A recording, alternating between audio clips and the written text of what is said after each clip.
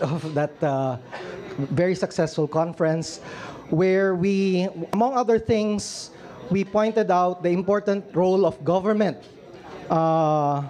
in the fourth industrial revolution. We at PIDS we were pointing out that borrowing from an analogy of the World Bank, government needs to be a good gardener, preparing the ground. In other words, building human resources, fertilizing the soil, boosting R&D, watering the plants, providing the financial support for innovation, and as well as removing weeds and pests. In other words, removing regulations, competitive obstacles to innovation. During the September conference, Mr. Winston de Marillo, one of our speakers, pointed out that where we think we lack and where we can improve upon is in the area of creating an ecosystem for sustainable success.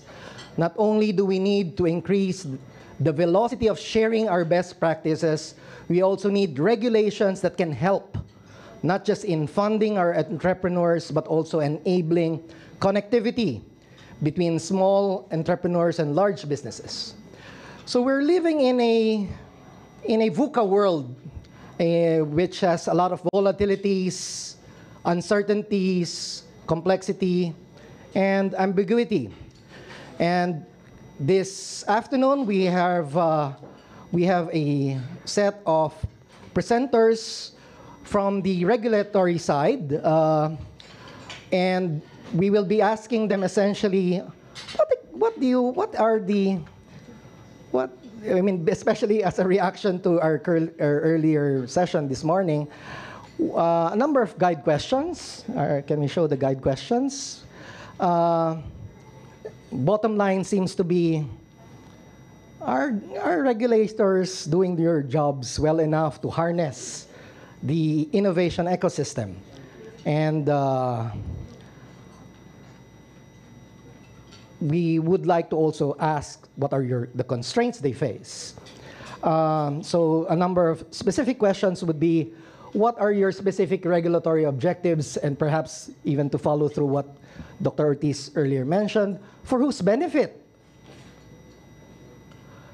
What challenges do you face in performing your regulatory functions in the light of new technologies, the emerging technologies of the fourth industrial revolution?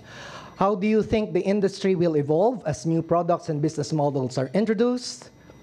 What are your strategies or approaches to cope with the demands of a complex and fast-changing environment, a VUCA world fueled by the fire? And what changes are needed, whether in the law, regulatory frameworks, or even institutions, to help encourage innovation while at the same time ensure that the overall regulatory objectives are being met? So may we now, we have an 44 set of presentations from differing regulators. I first call on the Managing Director of the Policy and Specialized Supervision subsector of the BSP, Ms. Lynn Javier, who has represented the BSP in various international groups, like the Basel Consulting Group, she has been a CPA by an accountant by profession. She graduated from UP and took her MBA at Ateneo. Ms. Javier?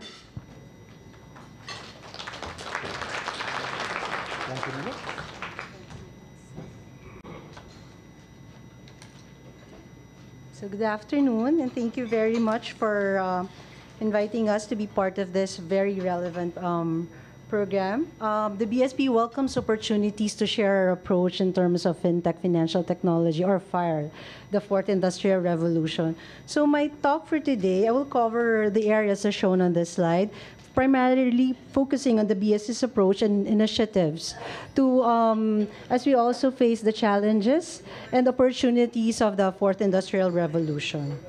So the accelerating pace of development in the financial industry, it's changing business processes, business models, and even changing the expectations of consumers. This has a significant impact on the strategic direction of our regulated financial institutions. The convenience being brought to our doorstep by fintech, it's actually producing bespoke products and financial services, fit-for-purpose financial products for our consumers. At the forefront of this transformation is the fintech. Cognizant of this significant development in the financial industry, the IMF introduced in the Bali annual meetings the Bali FinTech Agenda. The IMF puts forward 12 key principles to guide countries in optimizing the benefits of fintech, as well as being sensitive to its attendant risk. Similarly, the Basel Committee on Banking Supervision grouped the product and services offered by fintech into three core products being offered by the financial industry: credit, deposit taking, capital raising activities, payment clearing and settlement, as well as investment management services. The market support services, although not directly related to the core services being offered by the banking industry, are also very important because they play a significant support role to the operations of our supervised financial institutions. So the application of fintech in the financial industry cuts across different transactions and services, but it is in the payment space where we've had significant growth and impact. This is actually very intuitive because the payments space is the gateway to other financial services such as credit, deposit taking, insurance, and investment management activities.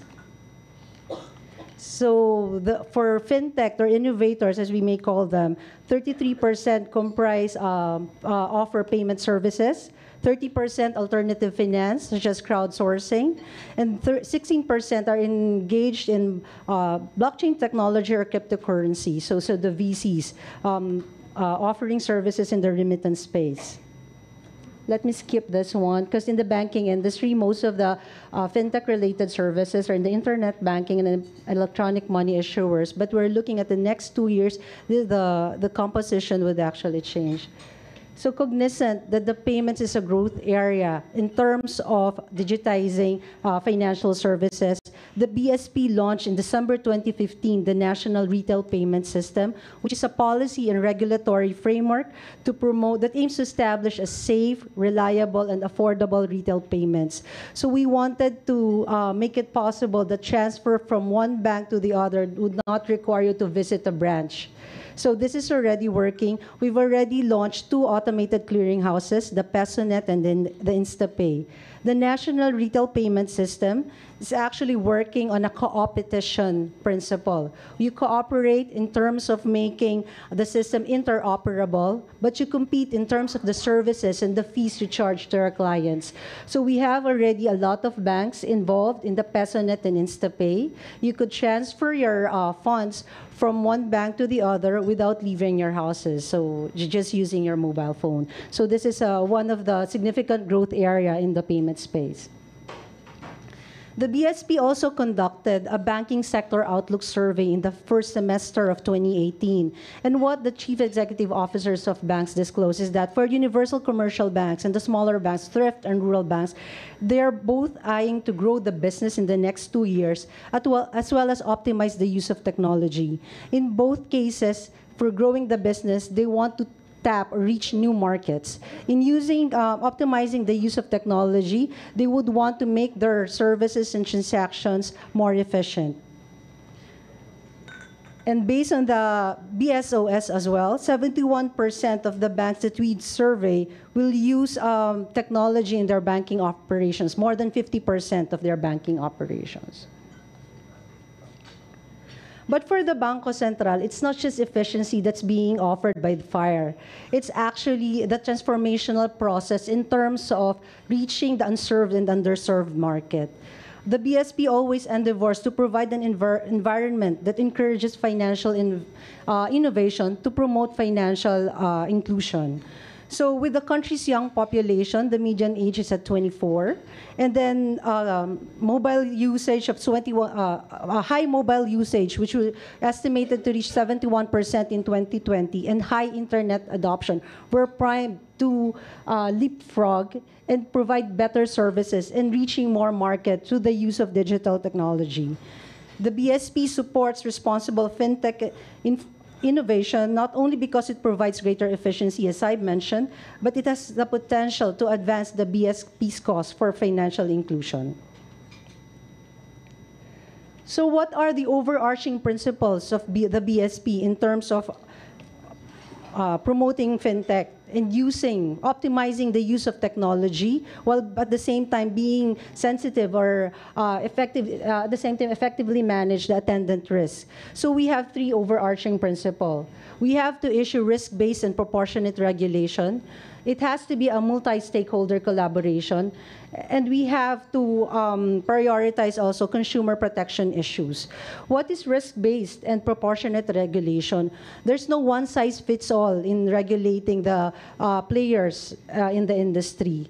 So we should not be imposing regulations that would only be applicable to institutions that pose significant risk exposures to the industry. So we have to scale our regulations in terms of the risk, the size, the risk profile, or systemic issues arising from a particular product or solution. Active multi-stakeholder collaboration, because there are a lot of players, multiple layers of people involved in this development, as well as several regulators looking at the same entity or same product. We have to strengthen our collaboration in terms of adopting the same standards and being able to understand in the same manner, in the same level, the risks attendant to a certain product or innovation. The third one is for consumer protection. Innovations at the end of the day must be beneficial to consumers, especially the most vulnerable ones. And those availing of the financial services for the first time should also be able to understand the services that they are using.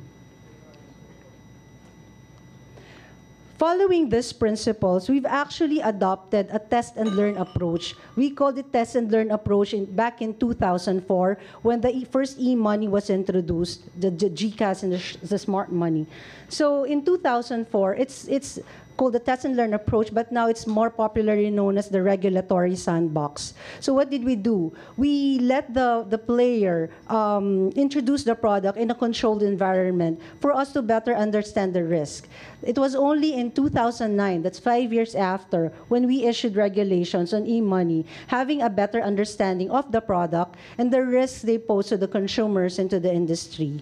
So this is also, we are still adopting this methodology. So most of the banks introducing new products or new players who wanted to enter the remittance business or the money transfer businesses, and they're using a technology-enabled platform. We allow them to operate in a controlled environment for us to better understand how it works, and for us also to observe whether they will be able to manage the risk in using such products or services. So what are the BSP's regulatory strategies? We practice, as I've mentioned, we practice the adoption of the principle of proportionality in our supervision. We have to be very flexible in understanding how a certain product operates. Also, with the advent of fintech, there are several non-bank players. The question is, are we supposed to apply the regulations we have for banks to these small players in the market? So those are the questions that we ask when we draft the policies involving fintech or technology-related regulations. The bottom line is we have to understand the risks, and the regulations, they have to be commensurate with the risk posed by the product or the entity. Second, we monitor the impact to banks and financial institutions. We assess whether banks can manage the attendant risk to using technology-enabled platforms or having their partnerships with other non-bank entities. We also have to be cognizant that there are non-bank players. So we're shifting our regulation to an activity-based approach. What does this mean? Before, when you identify a bank, you automatically say that this bank is under the supervision of the BSP. What does an activity-based supervision mean? When a certain entity engages in activities that should be within the regulatory perimeter of the BSP or ambit of the BSP, that entity would have to fall under the supervision of the BSP. An example would be those entities involved in the money transfer business, or when an entity is involved in getting credit and then re-lending it, that would be called quasi-banking without actually being tagged or identified as a quasi-bank. So that is an activity-based approach to supervision. The third is the third one, which I already explained. We recognize and monitor the participation of non-banks. And finally, we coordinate and cooperate with other regulators. We have an interagency forum, the Financial Sector Forum, and the Financial Sector Forum actually created a committee, a fintech committee, looking at all the innovations in the market and identifying the policy gaps. This would allow us to harmonize our expectations and standards that would apply to entities that would fall under the supervision across different supervisory agency. Now, how did we prepare the regulatory environment for fintech or for FIRE? So basically, our regulations could generally be grouped into four categories. The first one, regulations that aim to promote accountability and responsibility. And this one, we introduced to the issuance of corporate governance guidelines, setting out the responsibilities of the board, senior management, the first, second, and third lines of defense in the organization. The second one, we issued regulations that set out expectations in terms of managing risks. Now, these regulations cover the operational risk management expectations, technology risk management, information security risk management, social media risk management, and we have also set out specific control expectations, such as the multi-factor authentication. The third set of regulations aimed at promoting the sustained resiliency of the financial system. So this one, we have the DSIB framework. So the big banks involved in this high-tech technology-enabled platforms are required to put up additional capital as a domestic systemically important institution. We also require them to submit a recovery plan and business continuity plan to ensure that any unidentified threats or emerging risks, they would be able to sustain the stress coming out of it. And then finally, the non-bank players, the VC, we have set out a regulatory framework for them so that they would fall under the BSP supervision. The fourth set of regulations, we aim to leverage on technology to democratize access to financial services and accounts. So examples of this would be the third-party cash agents, and we also allowed eKYC, wherein you could already open an account, a deposit account, just by using your mobile phone without even going to the banks. Those flexibility, those measures that we've allowed is commensurate to the risk that you pose to the entity. Of course, if you're a high-risk client, the bank would ask you to visit their branch to have a full-blown KYC. But if you're a retail, low-risk client, you could do it by just using your mobile phone. Internally, we're also using fintech to improve our processes and supervisory methodologies. In fact, we have two projects. There are two projects currently running in the BSP right now. The first one is the use of an API for the reporting system. We're in phase 1.5, wherein it's just machine-to-machine talking to allow us to better analyze and generate statistics and reports to improve our surveillance and supervisory methodology.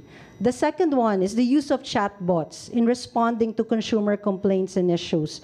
So you could text, email, or via Facebook Messenger, you could send your complaints, and via chatbot, we will respond to these complaints that you sent.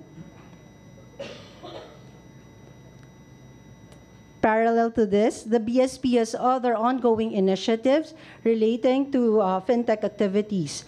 We continuously monitor fintech activities, and we're looking actually at using blockchain methodology in assessing the cyber risk resilience of some financial institutions. Second, we created a subsector dedicated to fintech financial technology. We have a fintech lab under one department wherein non-bank players or financial institutions could introduce new products.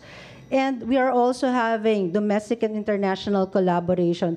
Fintech and the cyber risk or issues that they pose largely depends on the sharing of information and understanding of the risk patterns. So we do have a memorandum of agreement with the Monetary Authority of Singapore to share expertise, knowledge, as well as to endorse new fintech players that we think could actually help in improving the the transactions in the industry.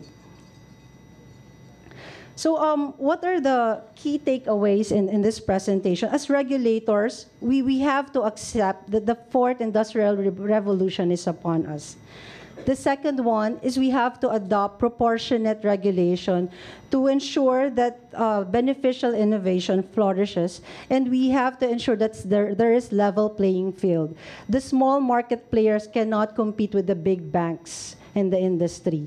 So we have to be very, very sensitive and conscious that our regulations are risk-based. And the third one, we have to create an enabling environment, a forward-looking environment to ensure that we will not curtail innovation. We have to signal the openness of the regulators to this development. So that's my presentation for this afternoon. Thank you very much.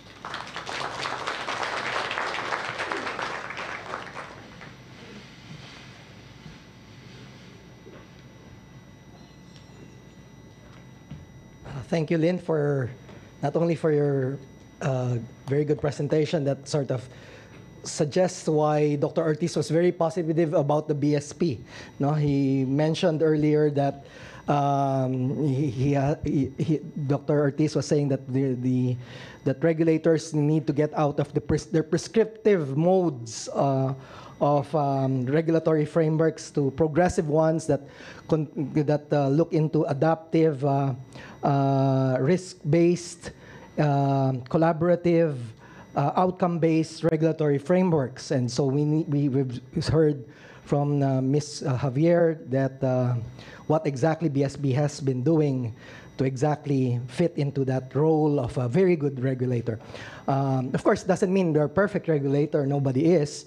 But we're fortunate enough that we have quite a number of our regulators around that possibly can learn from the experiences of BSP on how to best work out with their industries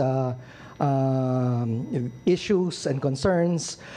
Doing all these test and learn and sandbox approaches, regulatory sandbox approaches of that sort of ultimately will be able to identify the welfare, address the welfare of consumers. Our next speaker is no less than the chairman of the Land Transportation and Franchising Regulatory Board, the LTFRB. He has had practically 3 decades of law practice and litigation work. Though this is his first stint in the government service. He finished his Bachelor of Laws from the Ateneo de Davao University in 1987, and a year later was admitted to the bar. May we now call on Attorney Martin Delgra.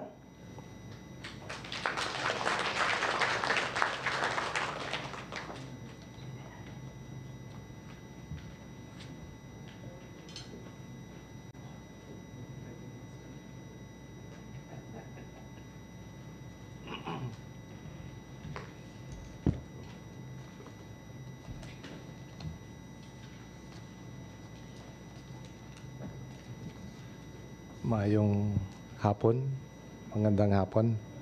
Good afternoon, everyone. As mentioned This is my first time in government. I've been quietly working in Davao City, but when the mayor, we still call him mayor, won, he needs all the help that he can get. So I'm here in government, and it just so happened that it's one position I realized too soon that I cannot avoid talking to media. That's the last people that I would be able to talk to. Anyway, it's quite a challenge. No? You mentioned about the fourth industrial revolution, and when I saw the invitation, I kind of realized that we are not yet there yet insofar as LTFRB is concerned. Can you imagine if any one of you who are familiar with computer programs, we still run our database program on FaxPro.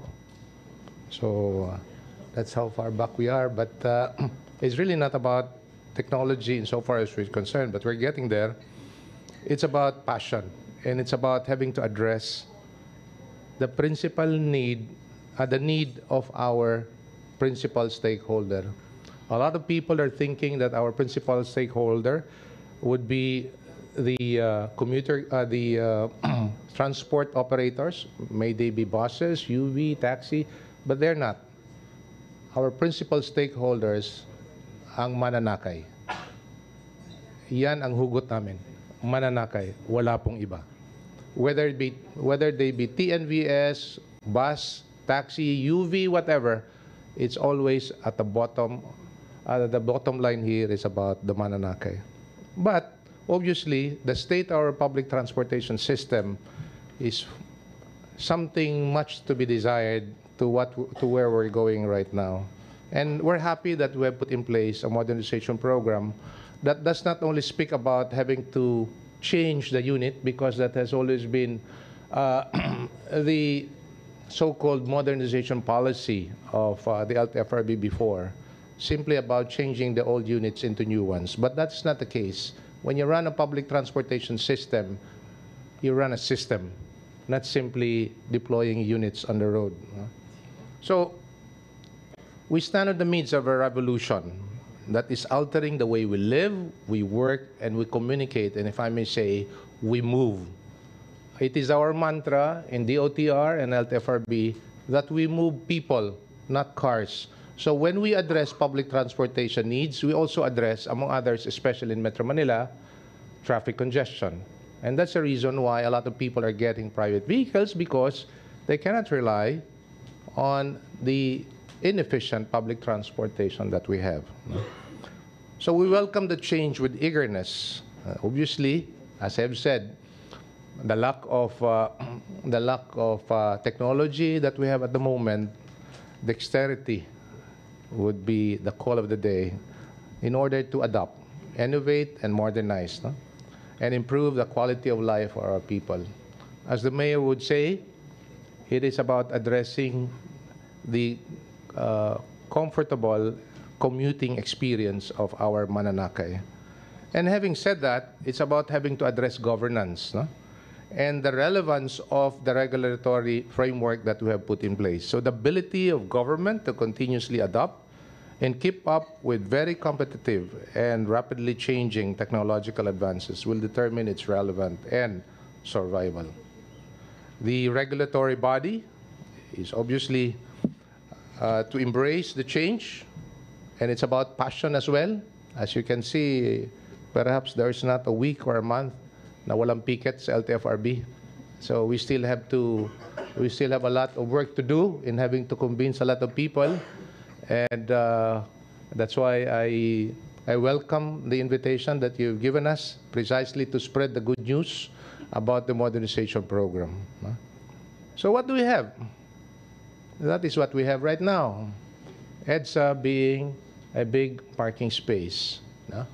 And when people ask me what is the state of our public transportation system, I would always say Exhibit A, EDSA. Whether either you have too many buses waiting for fewer passengers, and that makes EDSA their temporary terminal, or you have fewer buses on the road with so many passengers waiting on the side. Kahit papaano, kung may pila sa bus, lalo na sa mga pasahero, masakit ang mata na makikita namin. At sasakit yung loob namin pag mangyayari yan. But that is the state of our public transportation system. And to say not the least, it is unsafe, unhealthy, unreliable, and uncomfortable. No? The boundary system is the heart of the inefficiency of our public transportation system. We need to run our public transportation system the way it should be. A system that, as of what we're pushing now, based on technology. It is also, as I've said, for a long, long time, there is no effective government planning on a road network. When we talk about having to run a route or having to plan a public transportation system, it's a system not only having to look at technology as something that we can use to advance the system, but also having to look at interconnectivity. And interconnectivity in relation to routes, because our travel patterns are not one-directional from origin to destination. You end up somewhere and take another route. You end up somewhere and you take another mode. Meaning, it's not only about interconnectivity of routes, but interconnectivity of modes. From buses to taxi, probably to another PUJ, or to an TNVS. No? Or probably, if it happens, another motorcycle taxi. That is the discussion of the day now. No? So, and it is operator-initiated. Kaya nga wala masyadong pagpaplano. When I came in, I came to realize that yung pagkukuha o pagbibigay ng prangkisa po is mostly 95%, no? Operator-initiated. Ang ibig sabihin niyan, pag may isang negosyante, extra money to run a route, would go to LTFRB, get a franchise. No? Basically, ganon. Ang gobyerno hindi niya hawak yung responsibilidad to really look at the problem, to look at the issue on any particular scenario, whether it be Metro Manila or whether it be Tacloban or whether it be General Santos, and to see the need in relation, insofar as public transportation needs of the residents is concerned. Wala pong ganong seryosong pagpaplano when we came in. At saka, siyempre, yung route measured capacity, if I may say, that has been the easy excuse of corruption when you have that. No? So it's, what do you call this? Route-based, not network-based ang pagpaplano. Kasi nga, operator-initiated. The operator does not care about the other routes. He would only care about the route that he's applying for. That's the bottom line there. No? Now, so, what has happened is that there is widespread competition among various transport mode. Naglalabanan. And if I may say, when I say naglalabanan, nagpapatayan pa sa daan. Nagsusuntukan yung mga driver. Ganun po yung nangyayari. So, widespread competition, overlapping of routes, you have low-capacity vehicle running a high-volume route. Can you imagine? Jeepneys. So basically, like for example, Metro Manila, all of us can relate about traffic congestion. So if it's a high-volume route, this is just a rule of thumb insofar as transport planning is concerned. If it's a high-volume route where the road capacity or the road network can accommodate a bus, it should be a bus that runs there so that you will have fewer buses rather than many more jeepneys that you're going to put in place. It's a very basic logic in having to address it. But obviously, getting there takes a lot of study. So what is the government doing right now? LTFRB's vision has always been there from the start. Now, way back when this was created in 1987, 89, no? But we have not been getting there in terms of modernizing our public transportation. Kaya ngayon, yung core program po namin is the PUVMP, the Public Utility Vehicle Modernization Program. We breathe this. This is now the core program. Almost everything that we do in LTFRB is about this.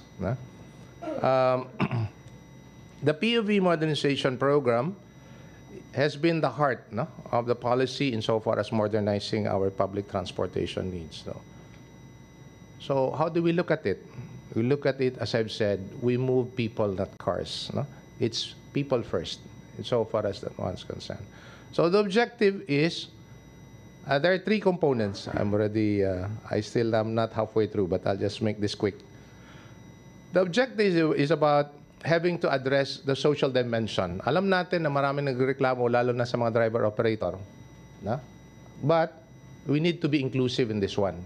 Inclusive in the sense that we will not leave them behind. That's why we need to address that as well. Environmental, because ang nangyayari po, alam natin mausok, mabulok yung mga current fleet natin. So there's also a component of having to modernize our fleet. And obviously, the economics or the financial component as well. No? We need to keep the public transportation services viable so that we will be able to meet the public need of our commuters. There are 10 major components, and I will just have to concentrate on 4. One is the regulatory reform, which includes the consolidation of franchise. What that actually means is that yung boundary system at saka pa isa-isa na mga unit under a franchise is really very inefficient. There is on-street competition day in and day out, and they're competing with each other. Practically, they're not addressing the need of our commuters. No? And the other one is about, as I've said earlier, fleet modernization. So we need to have either electric jeep or Euro 4 compliant vehicles. And it has to meet the technical standards insofar technical and environmental standards. No? Also, we need to address fleet management. So ito po yung heart ng ating tinatawag na efficient public transportation system. It is the predictability. If you would notice MRT coming in at 2 minutes or 3 minutes because that is the headway of each coach or train, that should be the case on the ground. That should be the case on the road. May pasahero, wala, tatakbo yan. So it's about having to address our needs, not the needs of our transport group. Malaki po ito. There are other components as well, no? The vehicle useful life. Ibig sabihin po, papaano yung scrappage program? Nagtatanggal tayo ng mga luma at bulok. Where are we going to put them? No? So those things we're addressing it. Malaki po ito. This is the, if I may say, the biggest, perhaps the biggest non-infra project of the Duterte administration. No? And it takes a lot of partners to do that together. No? Hindi lang po LTFRB, hindi lang po DOTR, lahat po tumutulong. Kasama na po yung academe, kasama na po yung mga international development partners natin. So, there is no single individual or entity who can claim credit to all this. Talagang mabusisi at ang daming tumutulong hanggang ngayon po. No? Our launch was in Tacloban. No?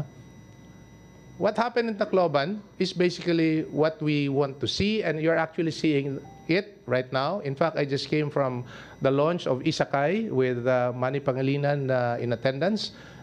It's a subsidiary of Meralco. They have opened up a Isakay route from Makati to Mandaluyong using e-vehicles. The vehicles are actually tested by the Meralco engineers para sigurado na ito talaga is up to the standards of Meralco because they will run it on electric. Ano? So also in Tacloban, ganun din po. Ano? So what I'm saying is that, just very quickly lang, yung ginawa po namin sa Tacloban, it's consolidation of franchise. Ang ibig po sabihin yan, isang prangkisa, isang operator tatakbo ng isang rota. Hindi po mag-away-away yung mga operator. So when that happens, you simply have to run it. We already have studied the volume. We already have studied the distance. We already have studied the fare. Multiply all those, you already would be assured of their financial viability. Ganun lang po kasimple. Pero as I've said, getting there is a little bit complicated. So that said, wag mo nang isipin kung lean hours or peak hours yan. Tatakbuhin mo lang yan. And we have veered away from the boundary system already. No? Ibig sabihin po, wala na po tayo yung umaasa tayo sa lakas ng katawan ng driver. So nangyayari, salary-based na po ito. So what happened was, they would be able to extend their service From 8 hours, 10 hours, or 12 hours, kung depende sa katawan ng isang driver na nagba-boundary, tumatakbo ng 2 shifts. So, umaabot ng mga 16, 18 hours a day. So, again, addressing the concern of the commuters. Ano po? Taguig is also one good news to us. In fact, we have proven right insofar as Taguig is concerned. Because on the first delivery of the first unit po, alam mo ang nangyayari? These are existing operators, individual operators. They consolidated under one co-op. They run the routes, 171 units, but they started modernizing it on their first 10 units.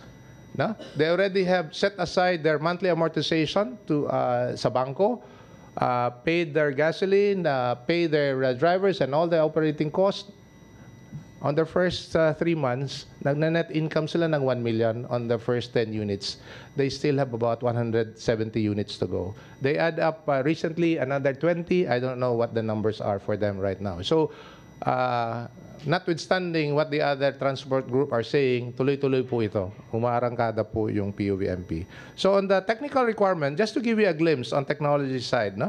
We're looking at having to make our transportation system safe and convenient. No? So, ibig sabihin, may CCTV, may dashcam, may GPS. Yung GPS is about having to determine both. It will support the operator in their fleet management system. They will be able to monitor their fleet, no? From preventive maintenance to deployment to having to end their shift. No?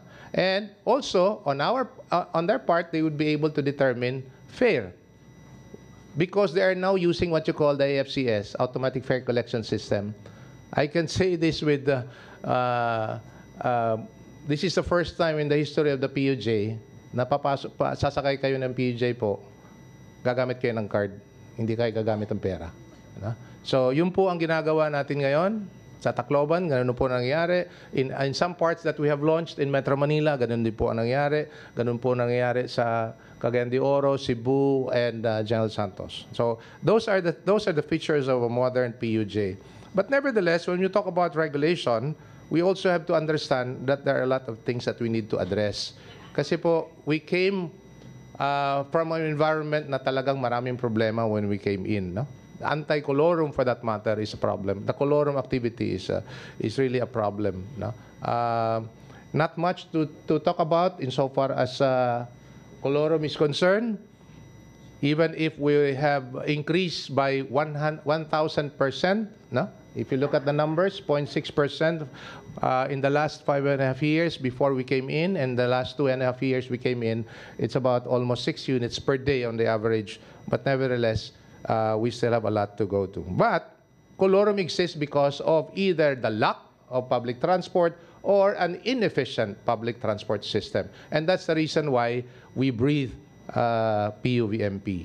Now, we know that technology is catching up with regulation. And in fact, it has run too fast than regulation. And this is the case of Uber and Grab. No po? So, kaya I'm going to mention a little bit about that. No? Na alam nyo na yung nangyari sa Grab and Uber before, na talagang marami silang inaccredit na hindi naman sila dumaan sa LTFRB for their franchise.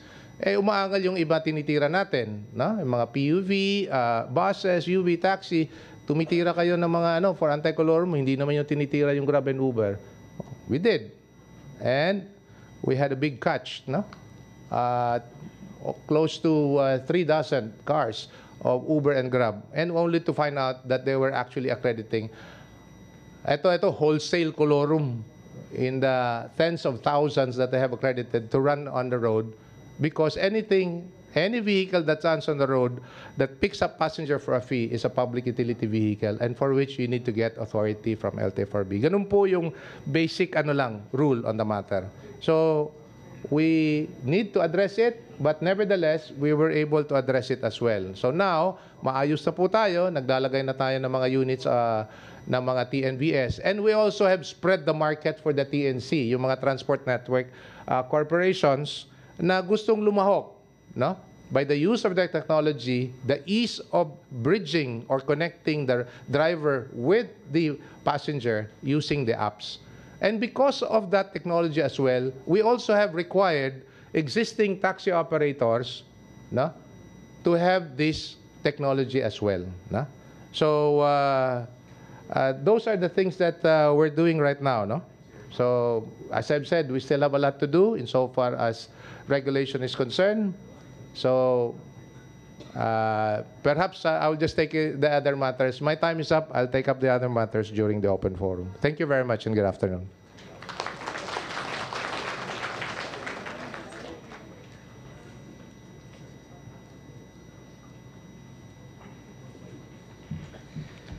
Well, we heard it straight from one of the regulators that seems to be always on the media, maybe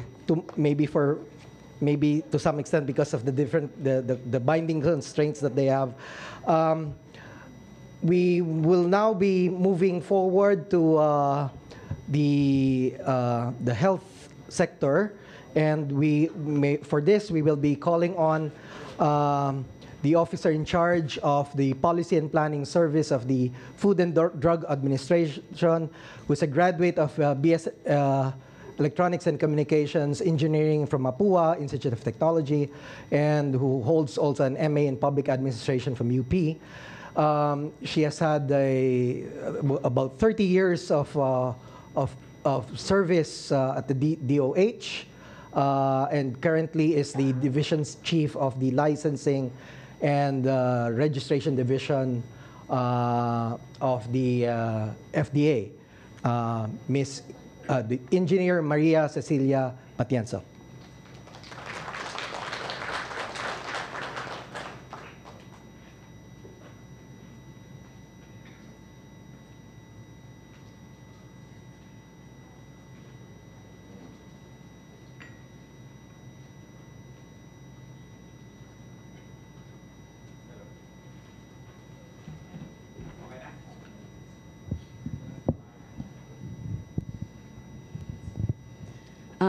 Magandang hapon po sa ating lahat. Good afternoon. And thank you very much, Dr. Albert. And on behalf of our Director General, I would like to thank PIDS for inviting the Food and Drug Administration to this event. When I was tasked to present a few days ago, sabi ko, ano kaya pe-present ko rito? I don't know what type of presentation I should prepare, no? Without knowing sino ba yung audience. So I think I will just present FDA, the new FDA, compared to the FDA you have known before. I'll be presenting what innovations that we have been doing and the way forward so that siguro makakope up tayo with this industrial revolution. So to start with, I'll just be having 3 topics. I would like to reintroduce FDA, and I would like to discuss on our regulatory framework based on law, and way forward. Saan ba kami pupunta? May pagbabago ba sa loob ng FDA? Marami ho bang may kilala sa FDA dito? I would just like to level off on the audience. Marami ho ba kaming stakeholders dito? Para ready ho ako pag nagtanong kayo. wala na atang taga-M Clinica. Parang kinakabahan ako, no? Andiyan pa yung taga-M Clinica. At least may ka-partner pa akong konti. Yeah, okay. Tapos magle-lecture ako, parang nakakaantok. So I will just make this presentation somewhat exciting and a little bit short. So to start with, this is just the legal basis of FDA. So we started in 1963 with the approval of Republic Act 3720. And then in 1982, we have amendment, no? Based on EO 851. With this 2 law, the structure of FDA was more on a service base. no? Regulation, licensing. Halo-halo.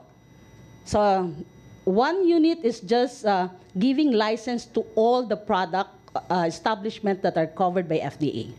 Food, drug, cosmetics. And then, one section is just doing product registration. So, hindi ganun ka-effective yung scheme. So, in 2009, Republic Act 9711 was approved, and this is called the FDA Strengthening Act. No? Ano yung pagbabago during this new act? No? Saan yung focus natin? So, this is the current organogram of FDA. In government, it's really very hard to build up the new manpower complement, even if you have an existing law. The difference from the previous organization is that this is now product-based. Yung paghahati-hati ng FDA is product-based. So mas alam mo, from your establishment to the product, isang unit lang ang nag-handle. Okay? And then we have now our own regional offices.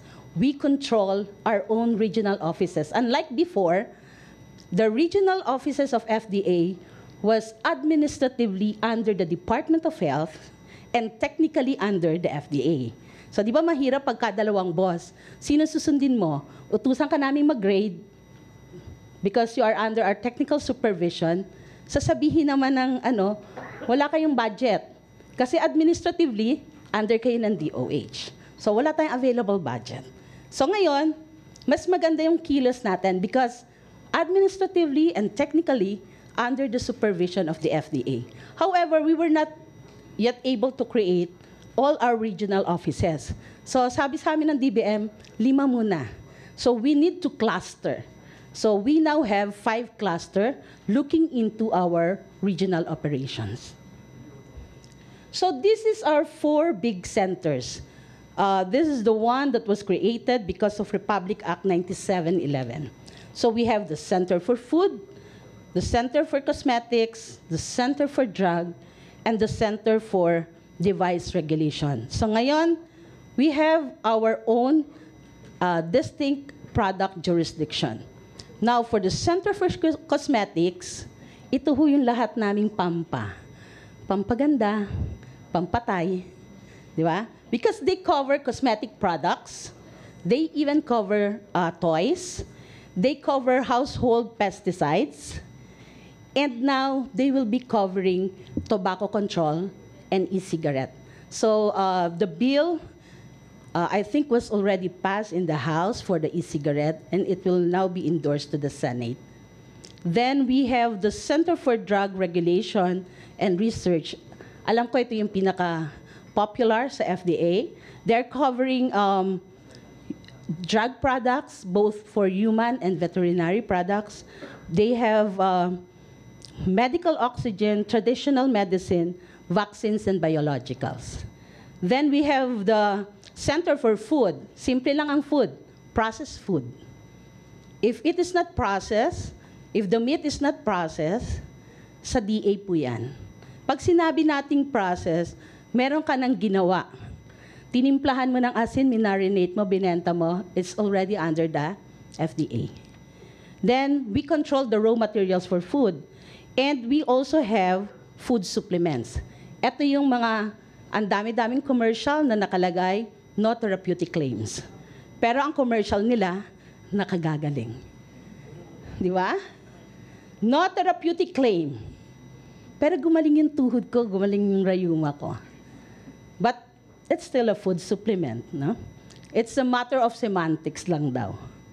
Kasi alam nila, mas mahirap i-register as drugs. Mas madali siyang i-register as food. No? Sa food, mas mabilis. Sa drugs, matagal. Wala bang taga-drugs dito? So now, the new player is the Center for Device. The medical device was previously under the Center for Drugs. No? But now, the Center for Device have their own was created separately from device, and it covers not only medical devices, we cover radiation devices, we cover health-related devices, in vitro diagnostic products. And meron lang ho kaming isang medyo naligaw because with the creation of 9711, the whole Bureau of Health Devices and Technology, who's covering radiation facility, was transferred to the Food and Drug Administration. Kaya ho meron kaming regulation of radiation facilities. No? Ito po yung mga X-ray machines natin. Not only for medical applications, but for non-medical, yung sa mga ports and airports. Okay? So this is the regulatory framework of the Food and Drug Administration. Tatlo lang po. Licensing and inspection, registration of the product, and then enforcement or post-market surveillance. Okay. For the licensing of establishment, when we say establishment, we are regulating the manufacturers of all these products. No? The traders, ang kaibahan lang ho ng definition ng trader based on Republic Act 9711 is, hindi ho ito yung regular concept natin na nagtitrade. So traders in the context of 9711 are those who are the owners of the product. Ikaw ang formulators. So they call them traders. Then we have the distributors, we have importers, exporters, wholesalers, and retailers, drugstores. Meron din ho kaming nire-regulate ng mga operators. Ito yung sa household pesticides kasi inilipat ito from the former, I think the fertilizer administration. Okay? Ito ho yung mga bagong nalipat sa amin. Then we register drug, food supplements, medical devices, household, urban pesticides. So, ang pathway nun are all registration. And then meron ho kaming mas mabilis, which is notification for cosmetics. Kasi ho, yan ho yung understanding for the ASEAN eh. And then we have the toys and child care articles, notification din ho. The notification, ito yung mga low-risk products. Then we are doing post-market surveillance. When we say post-market, before, the focus of FDA is just to register and to license. Register and license. So, kung ang nape-penalize lang natin are all establishments or products na nagko-comply sa regulation ng FDA. Hindi ho natin nakikita yung mga violators. So now we intensify our post-market surveillance. So when doing the post-market surveillance, pati yung mga ads and promo, tinitingnan natin. And then, we look into the market. Kasi minsan, nagre-register sila, ginagamit yung product registration number mo, dinidikit sa ibang produkto. So, ganun ho, nahuhuli natin yan. Plus, all those establishment na walang license to operate. So, eto ho yung aming mga barriers and challenges. Simple lang. Manpower complement. As compared to our mandated functions. We have a very outdated system. So thanks to M-Clinica, meron kaming medyo bago, no? And then, the bureaucratic process, kanina ho na-discuss natin about COA. I think sila na lang atang hindi nagbabago so that we could move forward. And then we have fast technology change. Nagsisimula pa lang kaming mag-bidding pag in-award luma na yung technology sa sobrang tagal ng proseso. And then, never-ending new products. Diba? Walang katapusan. Especially for sa machine side, ano, ang dami. New technology, even the food supplements, iba't ibang klaseng food supplements na kagagaling para sa lahat. And then, of course, our demands of the consumer and the stakeholders. So pag lahat po yan nasa inyo, parang ang hirap kumilos, no? But we are very glad that we have a millennial Director General. Sabi nga namin, parang magkaiba na yung ano natin, no? Kagaya kanina yung usapan doon. Why is it us taking too long not to change? Kasi nga yung iba, ang lakas ng resistance to change. Pero ngayon, may batang pumasok, parang may kamay na bakal. And she tied up with PNP so that we could do our enforcement activities. So medyo marami ho tayong nahuhuli. So for the start, she gave us 3 marching orders. 72 hours turnaround time. Ano-ano yung mga transactions na pwedeng 72 hours? Ano-ano yung pwede naming i-commit? No? Kasi sabi nila lagi, mabagal ang FDA. So ito yung unang order. Next, 0 backlog. Ang daming hindi lumalabas. So, wina-wipe out niya lahat ng backlog. And we are about 80% no, dun sa ating mga backlog. And then, ito yung strengthened enforcement. Partnering with PNP so that we could enforce our regulatory function. Kaya na namin hong ipasara kahit sikat pa sila. And then, of course, image. Pag nakita nyo yung opisina namin, parang it's not conducive to work. No, medyo luma na, hindi pa namin nababago. So, simulan natin sa umpisa. Alin yung pinaka front gate natin? This is the FDA Action Center. And yung ginawa namin is just to bring our services nearer to the people. So this is a pilot project wherein we are putting our frontliners sa mga malls. So this FDA Action Center is located at Star Mall in Alabang. Since we don't have a facility, no, mahirap magpabili, mahirap gumawa ng building. So tingnan natin, pag hinintay natin ang bidding, paano pa tayo makakapag-innovate? Eh may mga nag-o-offer naman ng mga department stores, no? Uso na ngayon. Katabi namin ang mga other government offices. So we tried to go to the mall. So this is initial venture. I think we will improve our office in Ali Mall. We have one in Cubao.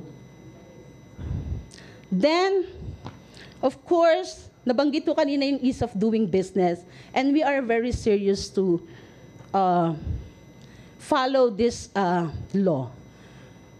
We are doing our product repeal, the repeal project wherein we are reviewing our laws, or our policies, our guidelines. Baka marami nang outdated. Baka may kailangan na kaming baguhin. No? So, malapit na ho naming matapos yan. We are looking into our Citizens Charter. Gaano ba kaigsi namin pwedeng paigsiin ang proseso? Baka naman may mga requirements na pwede na nating tanggalin. Baka naman nagdo-double. Hinanap na ito sa licensing. Hahanapin pa ba natin ito ulit sa registration? So we're reviewing into that. Mas konting requirements, mas mabilis na proseso. And we have this new thing, regulatory impact analysis. So this is being done for our policies. Kailangan ba? Kailangan ba natin gawin tong policies na to? Ano yung magiging impact nito? Ano yung magiging benefit? So parang it's just a risk analysis then, but they call it regulatory impact analysis. So we have different programs, no? We have the KKK program. Hindi ho kami mga katipunero, but this is kaagapay sa kalusugan at kaligtasan. This is partnership with the Department of Health kasi yung delivery of the medicines medyo mabagal, no? So what we are doing is to have a dedicated laboratory service for the testing of all these drugs that are being procured by the Department of Health so that we could shorten the processing time or the testing time. Sila lang. We will put manpower, we will put equipment, we will give them reagents, no? Focus yung laboratory natin so that mabilis yung delivery natin. So we are curing the access to medicines, no, ng ating mga pasyente. Then, ito ho yung clamor ngayon, the MSMEs. But we are focusing ho muna with the micro. So this is a partnership with DTI, DOH, and FDA. So yung mga maliliit natin, yung mga backyard businesses natin, specifically for food, na gustong mag-register for the FDA, so tulungan natin sila, gusto nila no? So tulungan natin so that they will be able to produce safe products and meron din, mabigyan din natin sila ng kabuhayan, no? So ilo-launch po natin tong micro na to. Nagkaroon na ho ng memorandum of agreement, and we will be using the negosyo centers ng DTI. Mas mabilis sa proseso, and ang pangako ho namin, kahit may license to operate ka muna, pwede ka na mag-produce. Kasi manufacturers ho sila eh. So they will follow GMP. Ngayon, medyo i-waive muna natin yan. May inaayos yung mga proseso, yung mga requirements para at least we will ensure the safety of all these products produced ng mga MSMEs or the micro. So with the new technology, ito ho yung pinakapangarap namin, and hopefully, mabili na ho namin to. Sabi nga namin, sa ngayon, bumibili kami, nagbi-build. Hindi ho ganun kabilis para maramdaman ito. No? So we will be having a digital workplace. Yung information security namin, medyo malimit kung nagkakaroon tayo ng problema, no? May mga hackers tayo. We will have a good software, big data analytics. We want to establish our database kasi the majority of the time was consumed by people asking, is this a registered product? No? We need to really build up our database para people could access our database. They know if the product that they are using are registered, no? At isa pa, ang isang pinakapangarap natin is really to make FDA a household name. Kahit sa mga bata. So may mga nagpupunta na ho sa aming mga grade school, no? Touring the FDA. So we open our doors to the students, no? Para at least yung pagbibili sila ng food, titingnan nila, FDA approved, yung nutritional value. So meron din kami pang public health, may ilo-launch kami regarding the front of label pack, no? Because of this strain law. Ang dami ho naming law. Basically, yung pinakita ko kanina are just 3 legal bases, pero sobrang dami hong law na ini-implement ang FDA. And then, we will be soon launching na yung, you could track your applications, no? Kahit sa cellphone.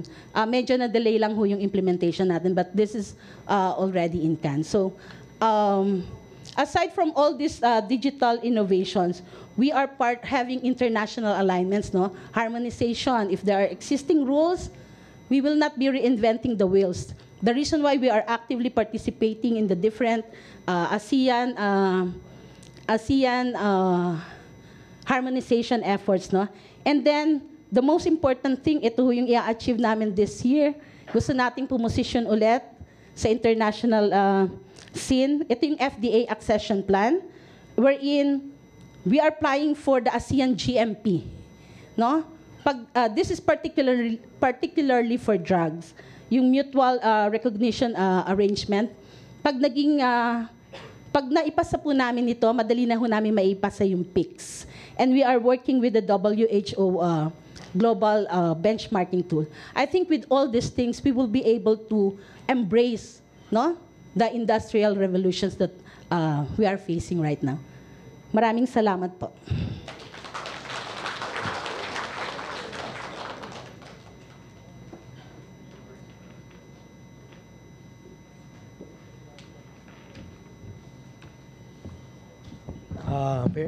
Thank you very much, Engineer Matienzo, for that very comprehensive presentation on what the FDA is today and what it has been. Now we move to one of the issues that many people have, especially in the wake of a seeming leak in the passport and among other things, we seem to be getting into issues that are concerns really of public concerns. So we will be calling on the Commissioner and Chairman of the National Privacy Commission, who I think was used to be with government since 2010 when he was then the Director of the Science and Technology Information Institute and eventually became an Assistant Secretary of the DOST. He happens to be an alumnus of UP School of Economics, no? By the way. Without further ado, may I call on Chairman of the National Privacy Commission, Raymond Liboro.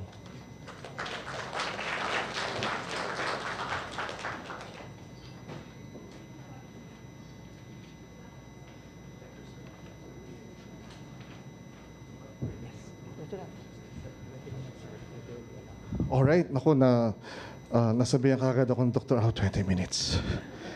Okay. Good afternoon. Opo, bago ako magsimula, ilan ho ba na galing sa gobyerno dito? Taas ang kamay. Ha? Ang dami nyo Private. I mean, for an event na maraming government agencies, hindi tayo mga naka-Onesimus. Sabi niyo yung barong Tagalog? Onesimus. Di ba? Yun yung Di ba? Kasi usually pag ng government, naka-barong Tagalog na Onesimus. Alam niyo ba yung Onesimus, merong kahulugan yon? Yung barong? Ha? Hindi niyo alam? One style for men under 65. Oh. One style for men under. So, government, But really, I have 20 minutes. Ako, 5 minutes na yata yung intro. Sorry. Natakot ako this introduction But let me make this light, I hope. And, well, regulation is very, very serious. It's a very serious matter. Let me make this, baka inaantok na kayo And I suppose, gusto nyo na marinig si Attorney Delgram mamaya. So, bibilisan lang ho natin. But really, I'm happy to be invited here. Thank you, PIDS, to actually present how we regulate. I mean, watching yung FDA kanina, sabi ko, mali yata ako kasi yung presentation ko medyo informal. Dapat yata yung seryoso. Hindi naman. But really, a pleasant good afternoon to everyone. And thank you for this opportunity to present how the NPC is executing its mandate. But I have really make a preamble on why we're here, all right?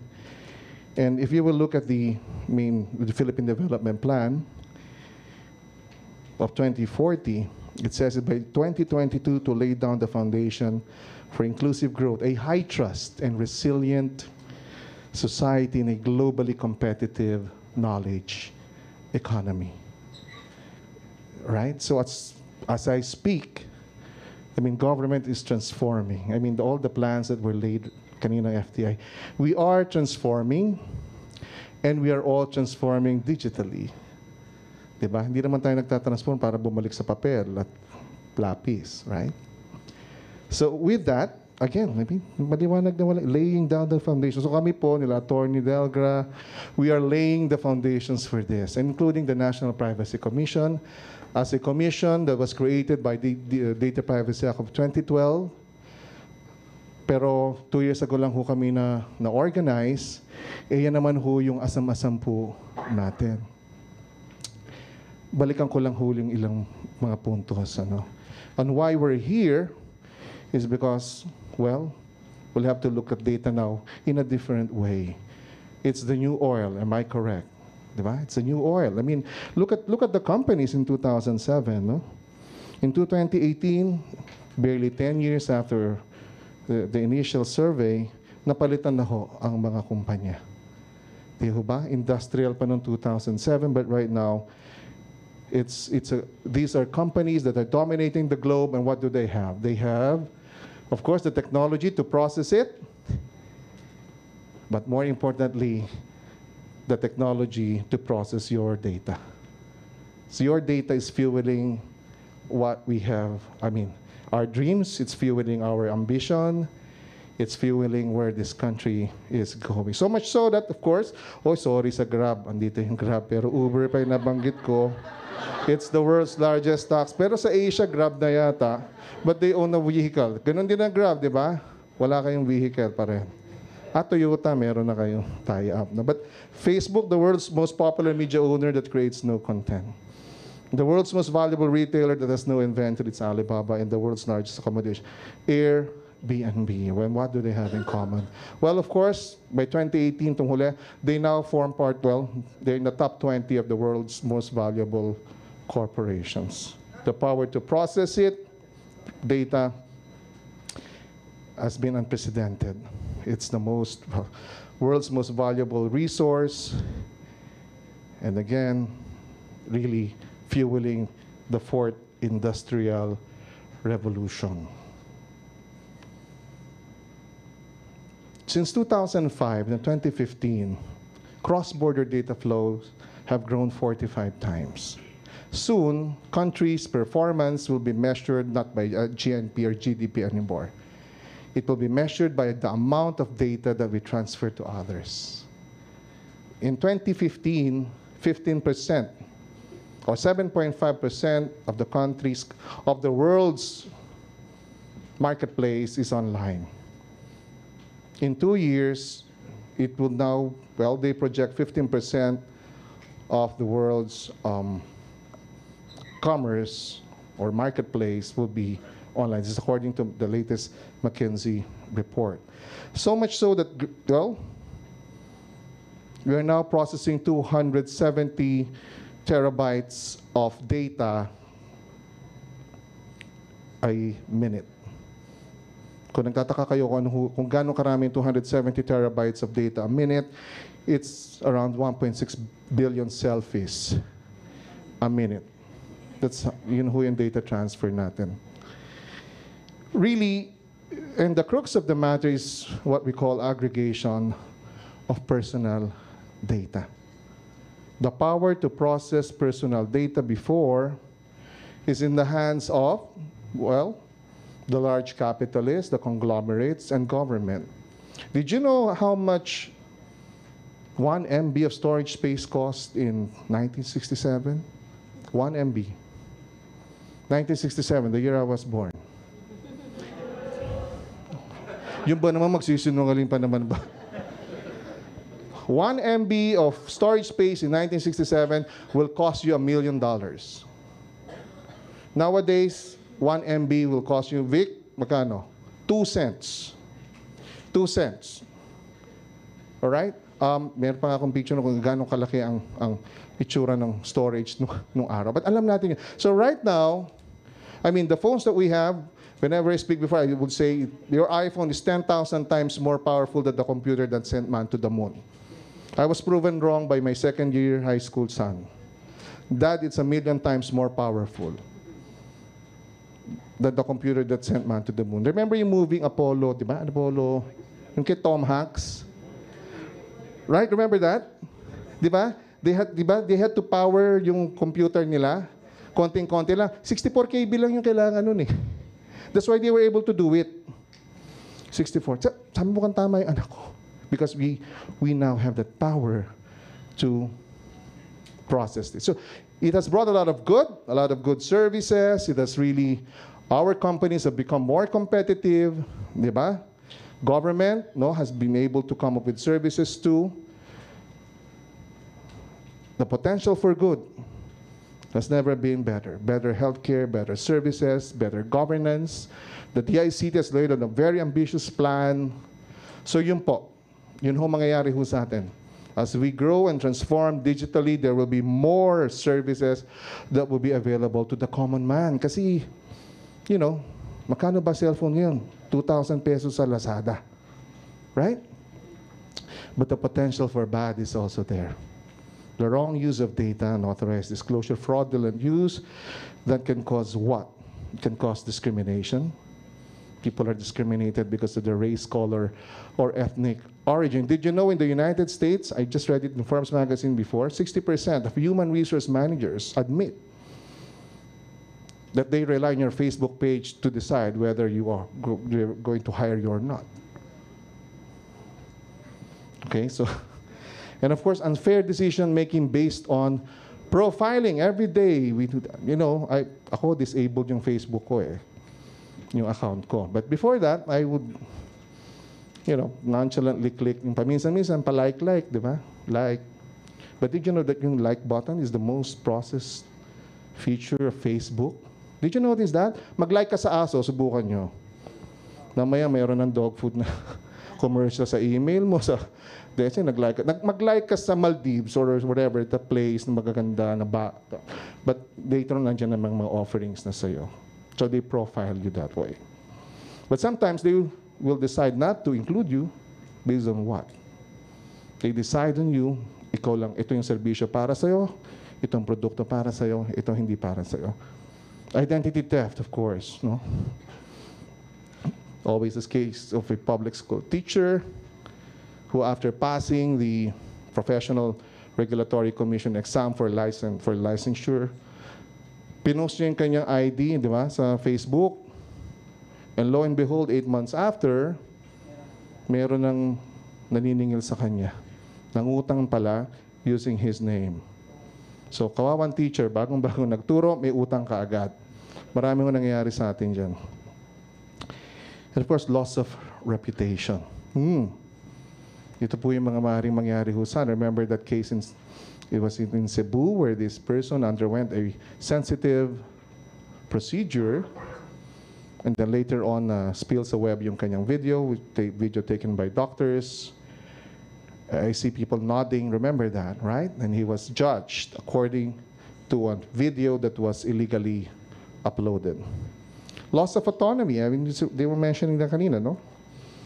Somebody got, his name was put up there as a suspect in a road rage incident, and his life was never the same again. Eventually, I showed you this because a local court actually found the editor of an online company that published his name as, well, liable for damages. So, and worldwide, hindi lang ho tayo, as I speak, there are 128 other jurisdictions in the world that recognize the benefits of all this, but also recognize the harm that is present. And for government, one thing I learned, dalawa lang naman ang ginagawa natin sa gobyerno, di ba? To provide and to protect. So, we need to protect each and every one of you in the digital lives that we now lead. Hindi lang ho tayong isa dyan. If you look at jurisdictions all over the world, you look at Singapore, Malaysia, and even the EU. If you notice, in May, suddenly you got so many notices of renewals of public, yung private privacy policies, acceptance. It's because they introduced a new law, amended their old law to introduce new, tougher measures for data protection in the EU. So hindi ho tayo nag-iisa dyan, kahit na po ang batas po natin ay nagsasabi ng ganito.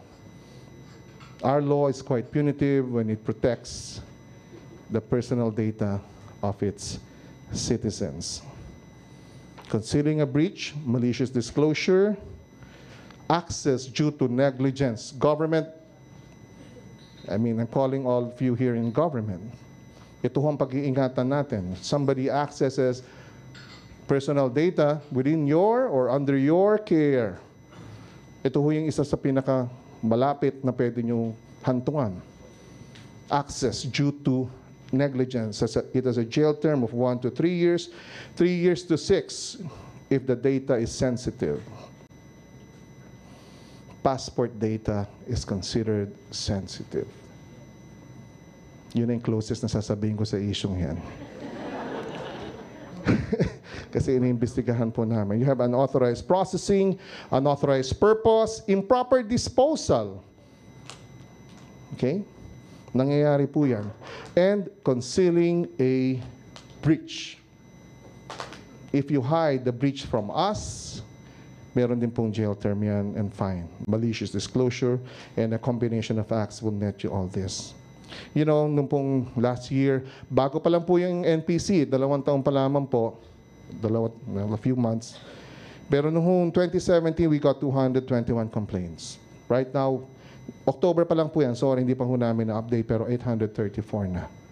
In terms of breach notification, we had 60 noong pong 2017. From January to October last year, we had 302. So, 5-fold na ho ang ini-increase. Again, of course, we look at all this happening all over us, all over the globe. One of the 55 million that came out of COMELEC, ito po yung lumalabas sa NPC. We are addressing the Facebook issue. Cathay Pacific, for example, when they got breached, a lot of Filipinos also present there. Even Jollibee, ABS-CBN. So how are we actually running or implementing our mandate, if you will see? So we go back here to the basis of the law. It's an act protecting personal data in systems, in government, and in private. Yan po. Meron ba sinasabi sa Act protecting privacy rights? Wala.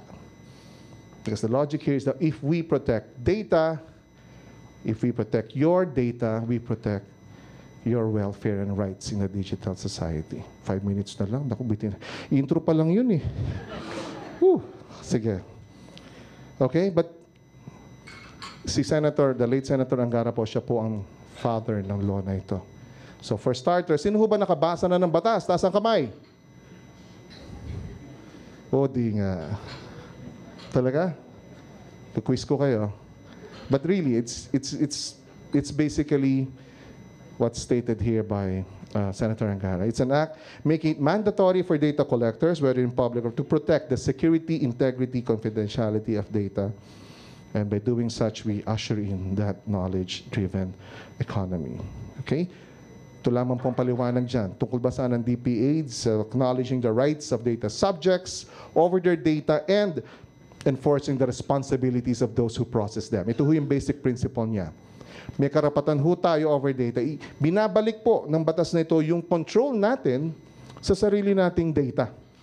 Dahil tayo ho na ayaw na, naiinis na araw-araw, may nagte-text sa atin na hindi natin kilala. At magtataka ka kung bakit saan niya nakuha yon. Loss of autonomy. These are the daily cases of that. So kami as a regulator, alam nyo mahaba, diba? Easy read ba yung batas, Ludi?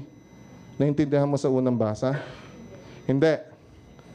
O, simple lang ho kami. Sisimplehan ko lang sa inyo. Ano ba ang ginagawa ho kayo ng batas na ito? We encourage good behavior in processing personal information. Ang sweet, no? Diba? And we discourage bad behavior in processing. Simple lang. Ang hindi ko na nasama niyan, we have to keep it in budget. We have to come up with a cost-effective way to do that. I have to mention that because government's resources is really finite. And I guess that defines also how we regulate.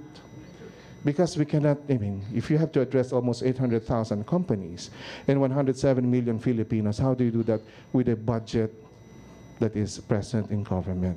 So ang hindi wala hong line dyan is, we have to do this in the most efficient and cost-effective manner. These are our functions. Sa amin ng opisina, pag pumunta kayo doon, even who yung pinaka-staff ho namin, pinapa-memorize. Well, lahat ho yan, we make rules. We provide advice. We promote privacy. We handle complaints. We monitor compliance. And we enforce the law. Meron ho kaming mnemonics, RAP CCE. So employees ko pinapamemor. We make rules, we give advice, we promote privacy, we handle complaints, we check for compliance, and we enforce the law. Mas madali ho sa amin maintindihan ito, pinapaintindi ho namin sa aming mga kasama kung ano ang roles namin. Yan ho ang function sabi ng batas. But very important maintindihan namin, ang roles ho namin ay 4. We are a leader because we need to teach everyone this. We're also a police enforcer. Police din kami. We're also complaints handler because we have to observe,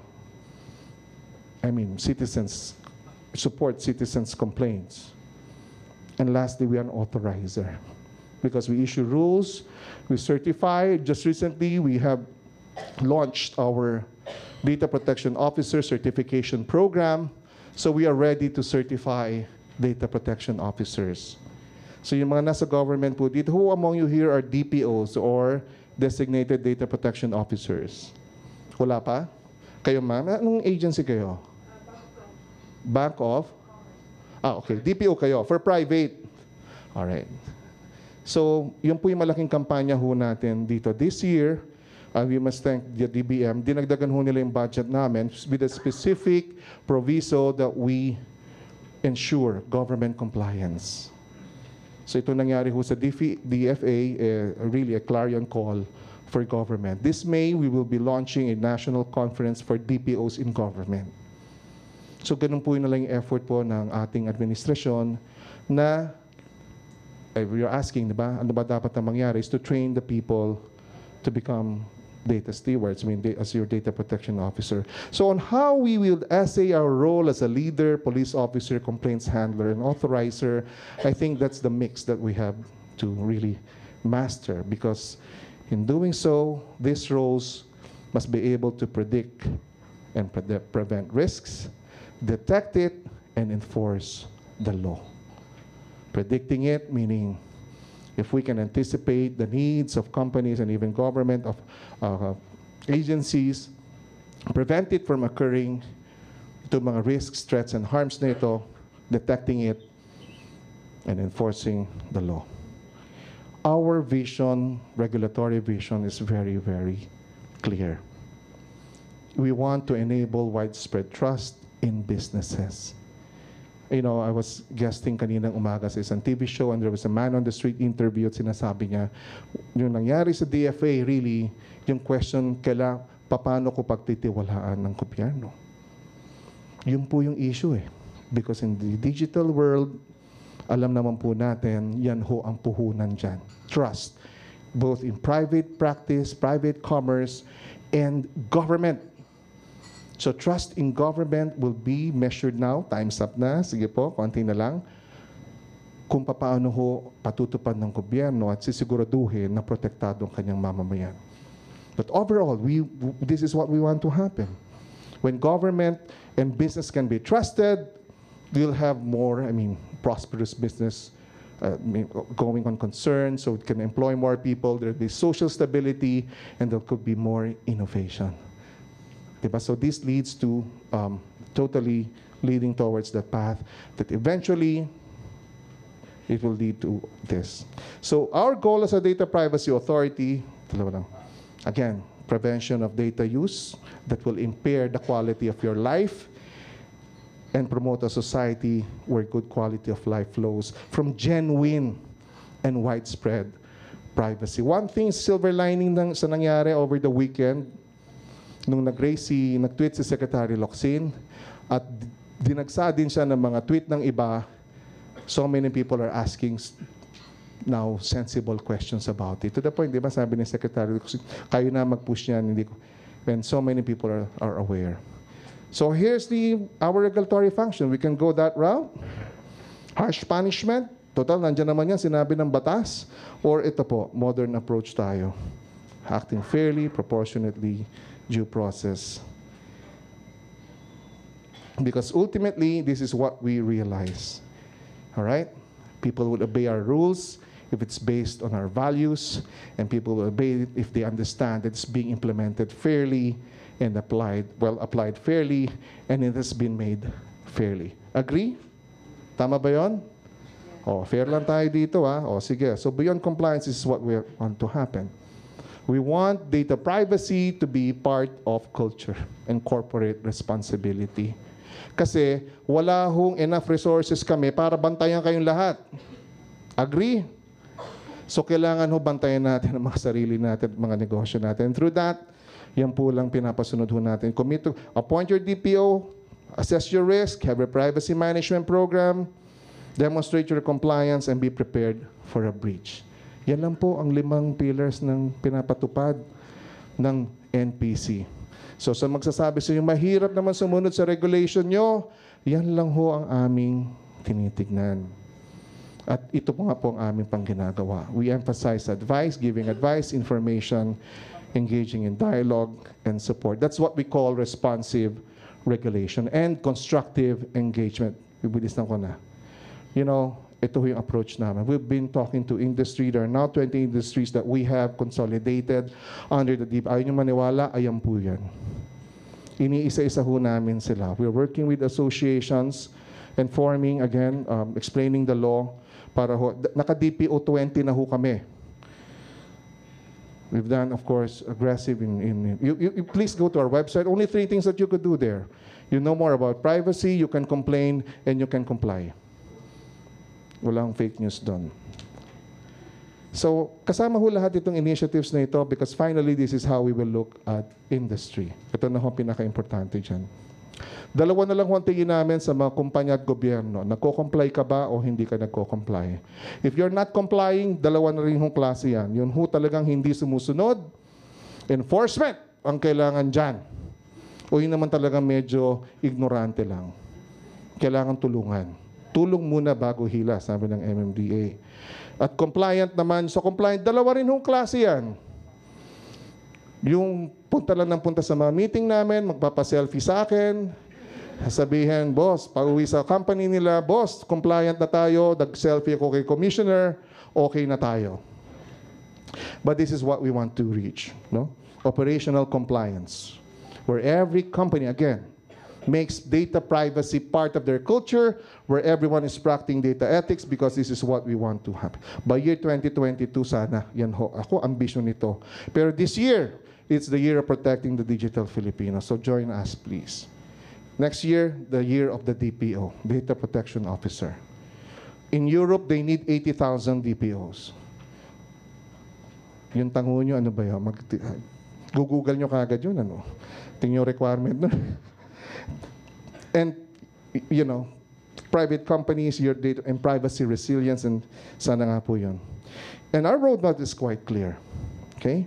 So, ito po yung pinapatupad ho namin. We want everyone to internalize our 5 pillars of accountability, compliance, and ethics program. Second, certifications and seals. Patating na po yan. We will be certifying companies. We will be certifying professionals. So, when you do that, now, third, level up na tayo. Kailangan pumasa na ho tayong lahat sa international certification if necessary. Because kailangan po sa ginagawa ho natin, ma-realize ho ng ibang bansa that we are good stewards of data. And lastly, the privacy code of conduct. When everyone else, lahat po tayo nagko-comply, lahat ng industries na binanggit po natin will come up with their own sectoral code based on our law. When it is being practiced as a culture, as a corporate responsibility, medyo bibitaw na ang gobyerno doon. Titingin na lang kami. Babalingan na lang namin yung talagang willfully hindi nagko-comply kasi nga po, doon na namin iti-train talaga yung resources namin. Right now, ito ho yung roadmap po natin. So lastly, sabi nga nila, laws too gentle are seldom obeyed, too severe, it's seldom executed. Thank you, everyone. Thank you for listening.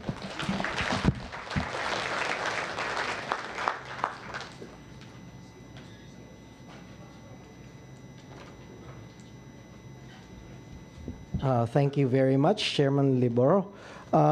You know, we really are in a very different world with all the digital footprints that we have been leaving behind for people to harvest. And so the task set upon by the law that we have to the National Privacy Commission is quite overwhelming, to say the least.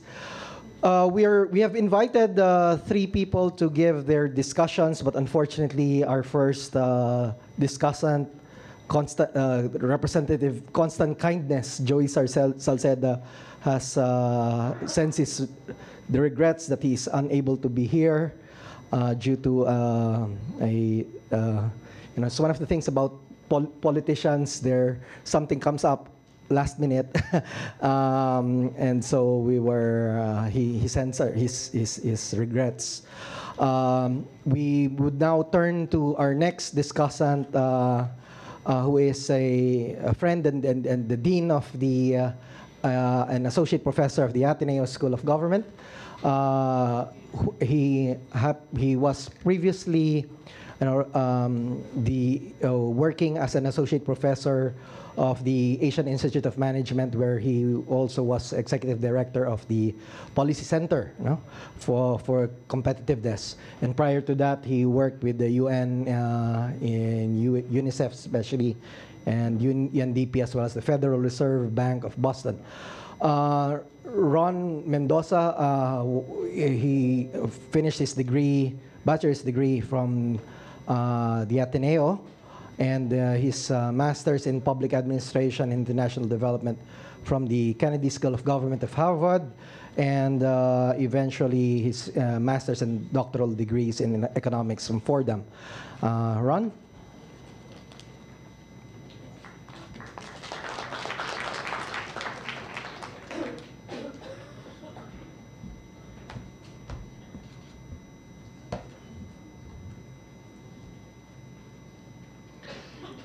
Thank you very much, Toots, and our good friends from PIDS for this chance to share with you some candid thoughts on the regulatory environment in our country today.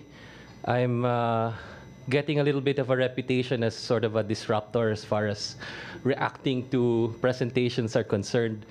So I will carry on with this tradition and sort of be a little critical and share with you some candid thoughts on what I'm seeing from my point of view. Of course, I have this luxury since I do not serve in government. This is to be considered as the general observations of someone who is not a regulator, nor is a regulatory scholar, but is familiar with some of the regulatory thinking and scholarship, which I quickly read up on when I was given this task. Let me begin. I have a lot to say. Innovation typically poses challenges and opportunities for public policy and regulation. It is a double-edged sword. Innovation is usually born out of necessity and also opportunity. It can emerge in areas to circumvent regulations, which have become onerous, or in areas where there are no regulations yet. The question at hand is how can regulators prepare for more disruptive innovations in the era of the fourth industrial revolution? Let me note here a few ideas that might serve as food for thought for us, drawing on the thinking of regulatory scholars abroad. The first is the issue of self-regulation. Self-regulation by the private sector could be effective in supporting better functioning goods and services markets. Government regulation is also an option, but in many cases proves to be unwieldy and in addition could carry the risks of state and regulatory capture. Facebook Philippines' recent decision to purge the system of troll accounts is one example of self-regulation. Let me quote, "This specific investigation began after we learned that Twinmark was selling admin rights to Facebook pages it had created in order to increase distribution and generate profit, which violates our spam policy, ultimately uncovering a large network of pages and accounts that were engaging in coordinated, inauthentic behavior. The use of fake accounts, leading people to ad farms, and so on and so forth." What does this example give us? Broad questions have been raised on modern technologies and what options we have as far as regulating the emergence of these technologies. These have actually been triggered way, way before, and not simply today, through the emergence of what we call the sharing economy and more network technologies coming online. Not all of these companies opt for self-regulation. For instance, in 2000, a US federal court shut down Napster, a music sharing app. I don't know how many of you are familiar with this, but I was in graduate school, an avid sort of follower and supporter of Napster. But it was shut down while I was sort of one of the users, one of the 70 million users back then. A music sharing app, but Napster was not only the first, was the first of a bigger wave of innovation, which would eventually destroy brick and mortar based industries. So a mere 9 years after Napster was shut down, Virgin Megastore in Times Square, New York, which was the iconic brick and mortar model, was actually closed down as well. So the shutting down of Napster did not fully protect the old technology. Eventually, it was becoming redundant. My second point is on regulatory learning. Agencies, and I'm really happy to hear this theme coming out from some of the presentations. Agencies can also look for other opportunities to promote regulatory learning. The Administrative Conference of the United States recently encouraged agencies to do precisely that, issuing a recommendation on learning from regulatory experience. Among other things, this recommendation encourages agencies to engage in quasi-experiments. So I'm very happy to hear from the BSP presentation that they have this same thinking on testing regulations. Carefully comparing parties subject to different regulatory treatments to attempt to isolate the effects of regulation. This might entail comparing firms that are slightly above and slightly below a regulatory threshold. For those of us in the econometrics practice, this is regression discontinuity, classic example, or analyzing the comparative performance of businesses that have obtained regulatory waivers and those that have not. This kind of learning is critically important because we don't want regulators to end up creating unintended consequences. First, my good friend author of the great book on unintended consequences. Yun. Too many regulations actually creating more harm than good, or creating good but the sort of unintended harm that is married to that good. For example, is regulating Uber effectively? One example is regulating Uber effectively, in my view, in my personal view, but probably weakening competition in the transport space because of this very same regulation. How many of us also saw a deterioration in the services of Uber's main competitor when Uber disappeared from the scene? I do not have empirical evidence to support this, whether it is a generalizable observation, but just judging from the comments of many friends and my own personal experience, there was a dramatic deterioration in services when the competition was not there. And of course, let me not even talk about our cabs. It's a pleasure to note again that the BSP shared this. I'm going to skip a little bit that part. My third point is on the cost-benefit analysis for regulation, and I think I heard part of this also in the presentations earlier. Retrospective review of regulation could be useful, and in particular, the use of cost-benefit analysis tools in this review process. Two recent executive orders signed by President Donald Trump, Executive Orders 13,771 and 13,777, are good examples, and they effectively impose a limit on both the numbers and costs of new regulations. So Trump is not always up to sort of destructive activities. No, some of what he does is actually quite useful. This is one of those useful things. These two executive orders basically implement a learning element attached to this. The regulatory task forces created by these EO should seek input from a wide array of stakeholders in determining which rules to revise and which to eliminate. In so doing, the task forces should especially focus on obtaining input from consumer groups and small businesses whose input might otherwise be crowded out by the beneficiaries of the status quo. So let me just go to that point on the status quo. And probably my last point, that navigating the political economy of regulation is extremely critical. A regulated environment as well as an unregulated environment will both have different stakeholders whose interests may or may not be aligned with the greater public good. Navigating the emerging political economy of regulation could aid regulatory agencies in their strategy. Changing regulatory landscape with new technologies will force many agencies on constant change management.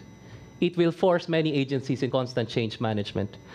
I note our colleague from FDA chided COA for not keeping up with the times, for instance. COA is not the only agency to fail to keep up with the times. But more of our regulators will feel this challenge. And how many of our regulatory agencies and regulatory managers are equipped with change management skills? So even within the regulatory agency, there will be a pushback on new types of regulations and new ways of thinking. Leveraging the support of the broader number of citizens and stakeholders can probably help improve the effectiveness of regulators, which ideally should know when, where, and how to regulate. In the end, regulations are only tools.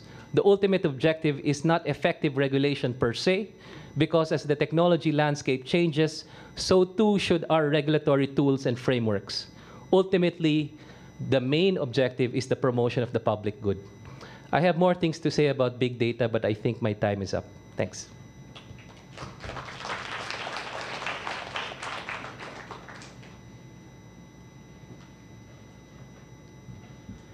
All right. Now we would like to call on our next discussant, who is a fellow of the Foundation for Economic Freedom. He's also the Chief Executive Officer of Symmetrics Fixed Income Partners Incorporated, which is a fintech firm based in Manila, focused on the distribution of OTC securities across ASEAN markets. He holds an MBA from Wharton School of the University of Pennsylvania, and he also has a bachelor's degree from the Ateneo. Seems nobody's from LaSalle, no? Okay. Just joking. Okay, may I call on Mr. Renan Paglin?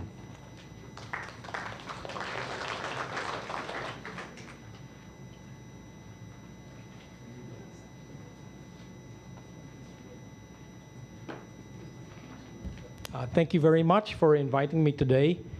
I think I'd just like to share with you some interesting anecdote that I saw, and I think it bears a lot of light in the current situation we are. Okay, as you know, Philippines is internationalizing, and there are a lot of foreign workers in our country today.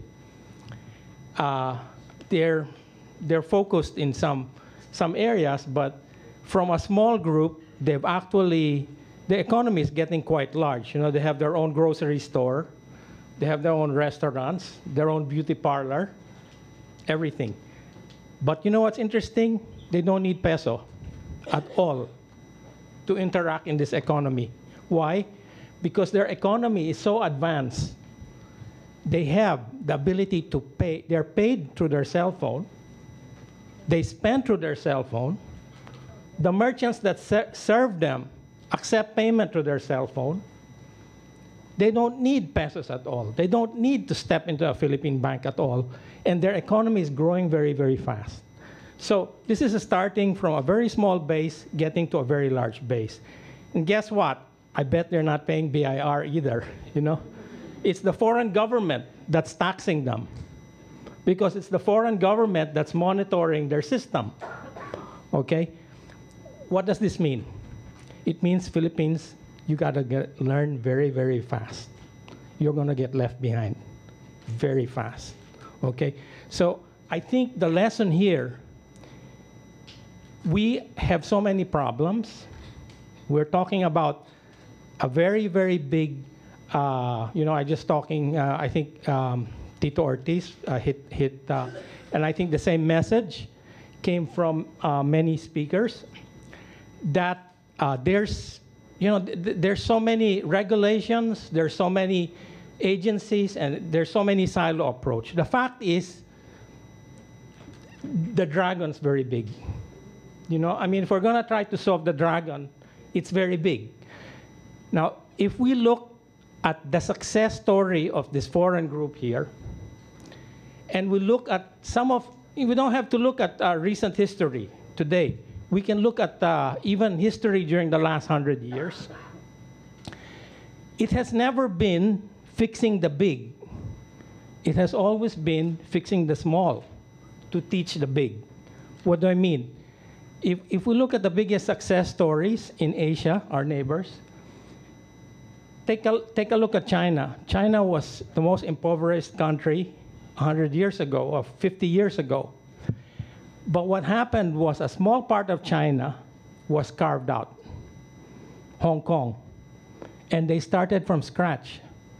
They said, we're gonna start a system that will work in a small place.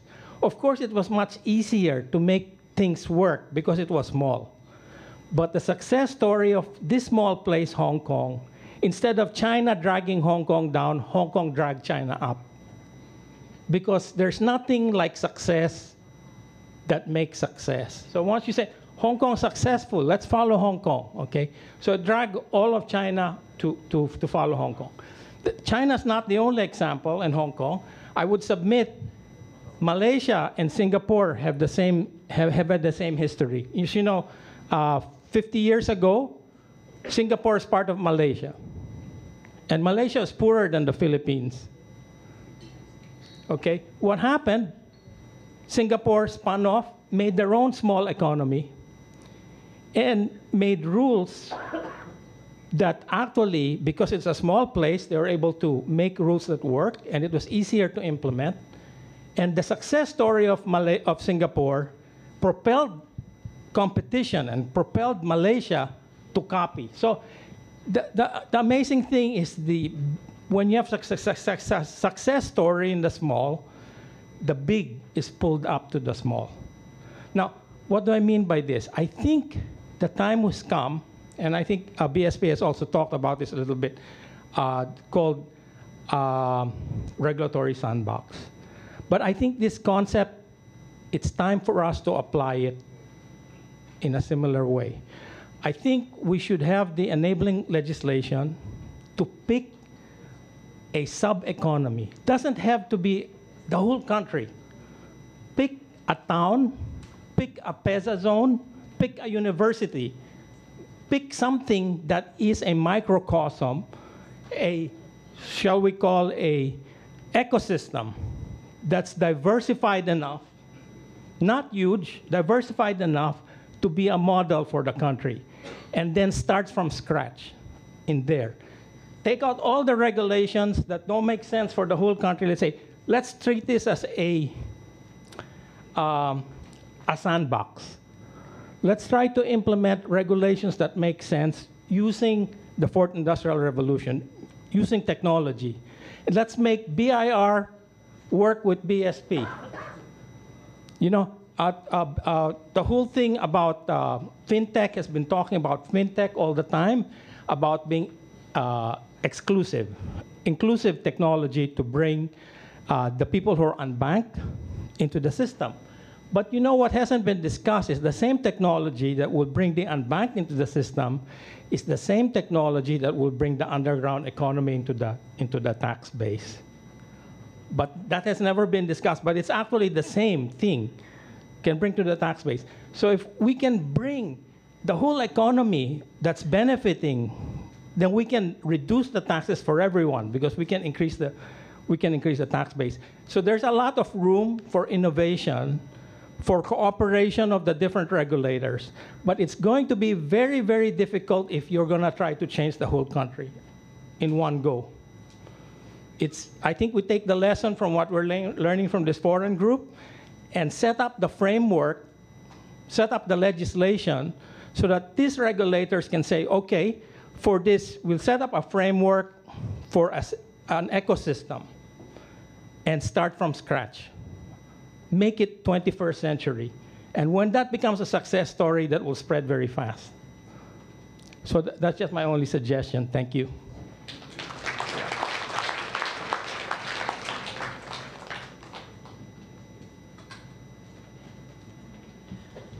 Thank you very much, Brandon. And now we're going to have a 15-minute break for coffee or tea. And then after that, we will be continuing with our open forum. Thank you.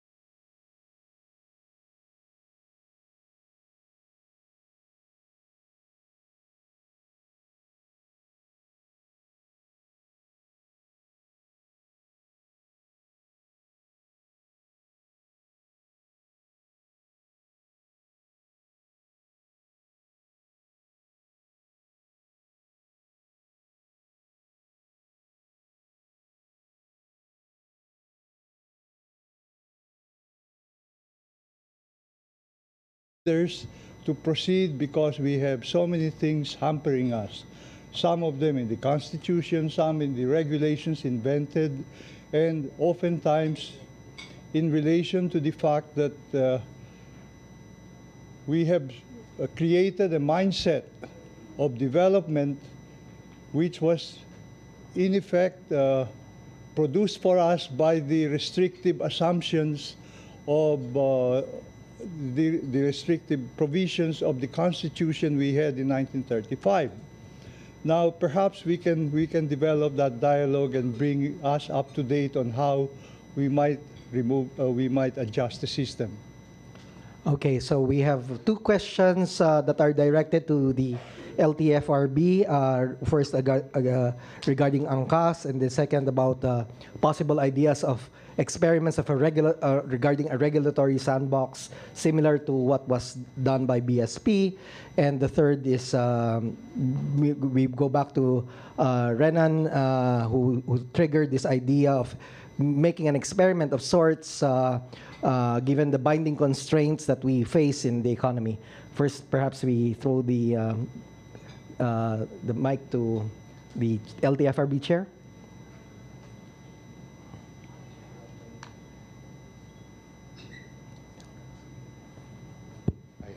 Good afternoon.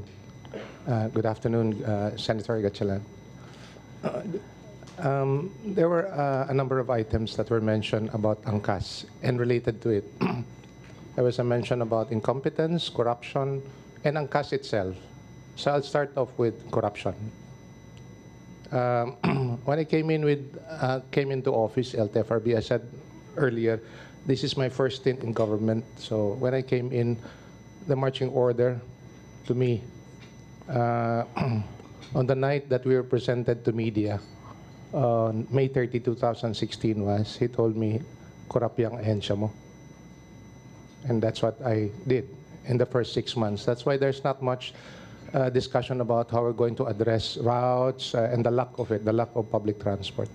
It's about taking over 100 employees over a period of time, and even until now, no? Just to address that. Because if we have a corrupt agency, we will have a problem about addressing the mandate that we have put in place on ourselves. Second, on the issue of having to address, again, ANCAS, no? ANCAS, I look at it in three ways. ANCAS as a mode, no? Pretty much like habal-habal in the provinces. ANCAS as a brand, and ANCAS as a TNC. Okay, TNC being technology-based. Now, when you talk about ANCAS, obviously, everyone is doing that. Tama po kayo, no? When you say that the government is incompetent because there are so many habal-habal all across the country, hindi po natin tinatago yan. It's a realidad, no?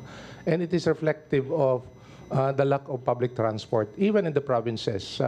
It might be highlighted na yung pangalan na ANCAS is so because media and its focus in Metro Manila.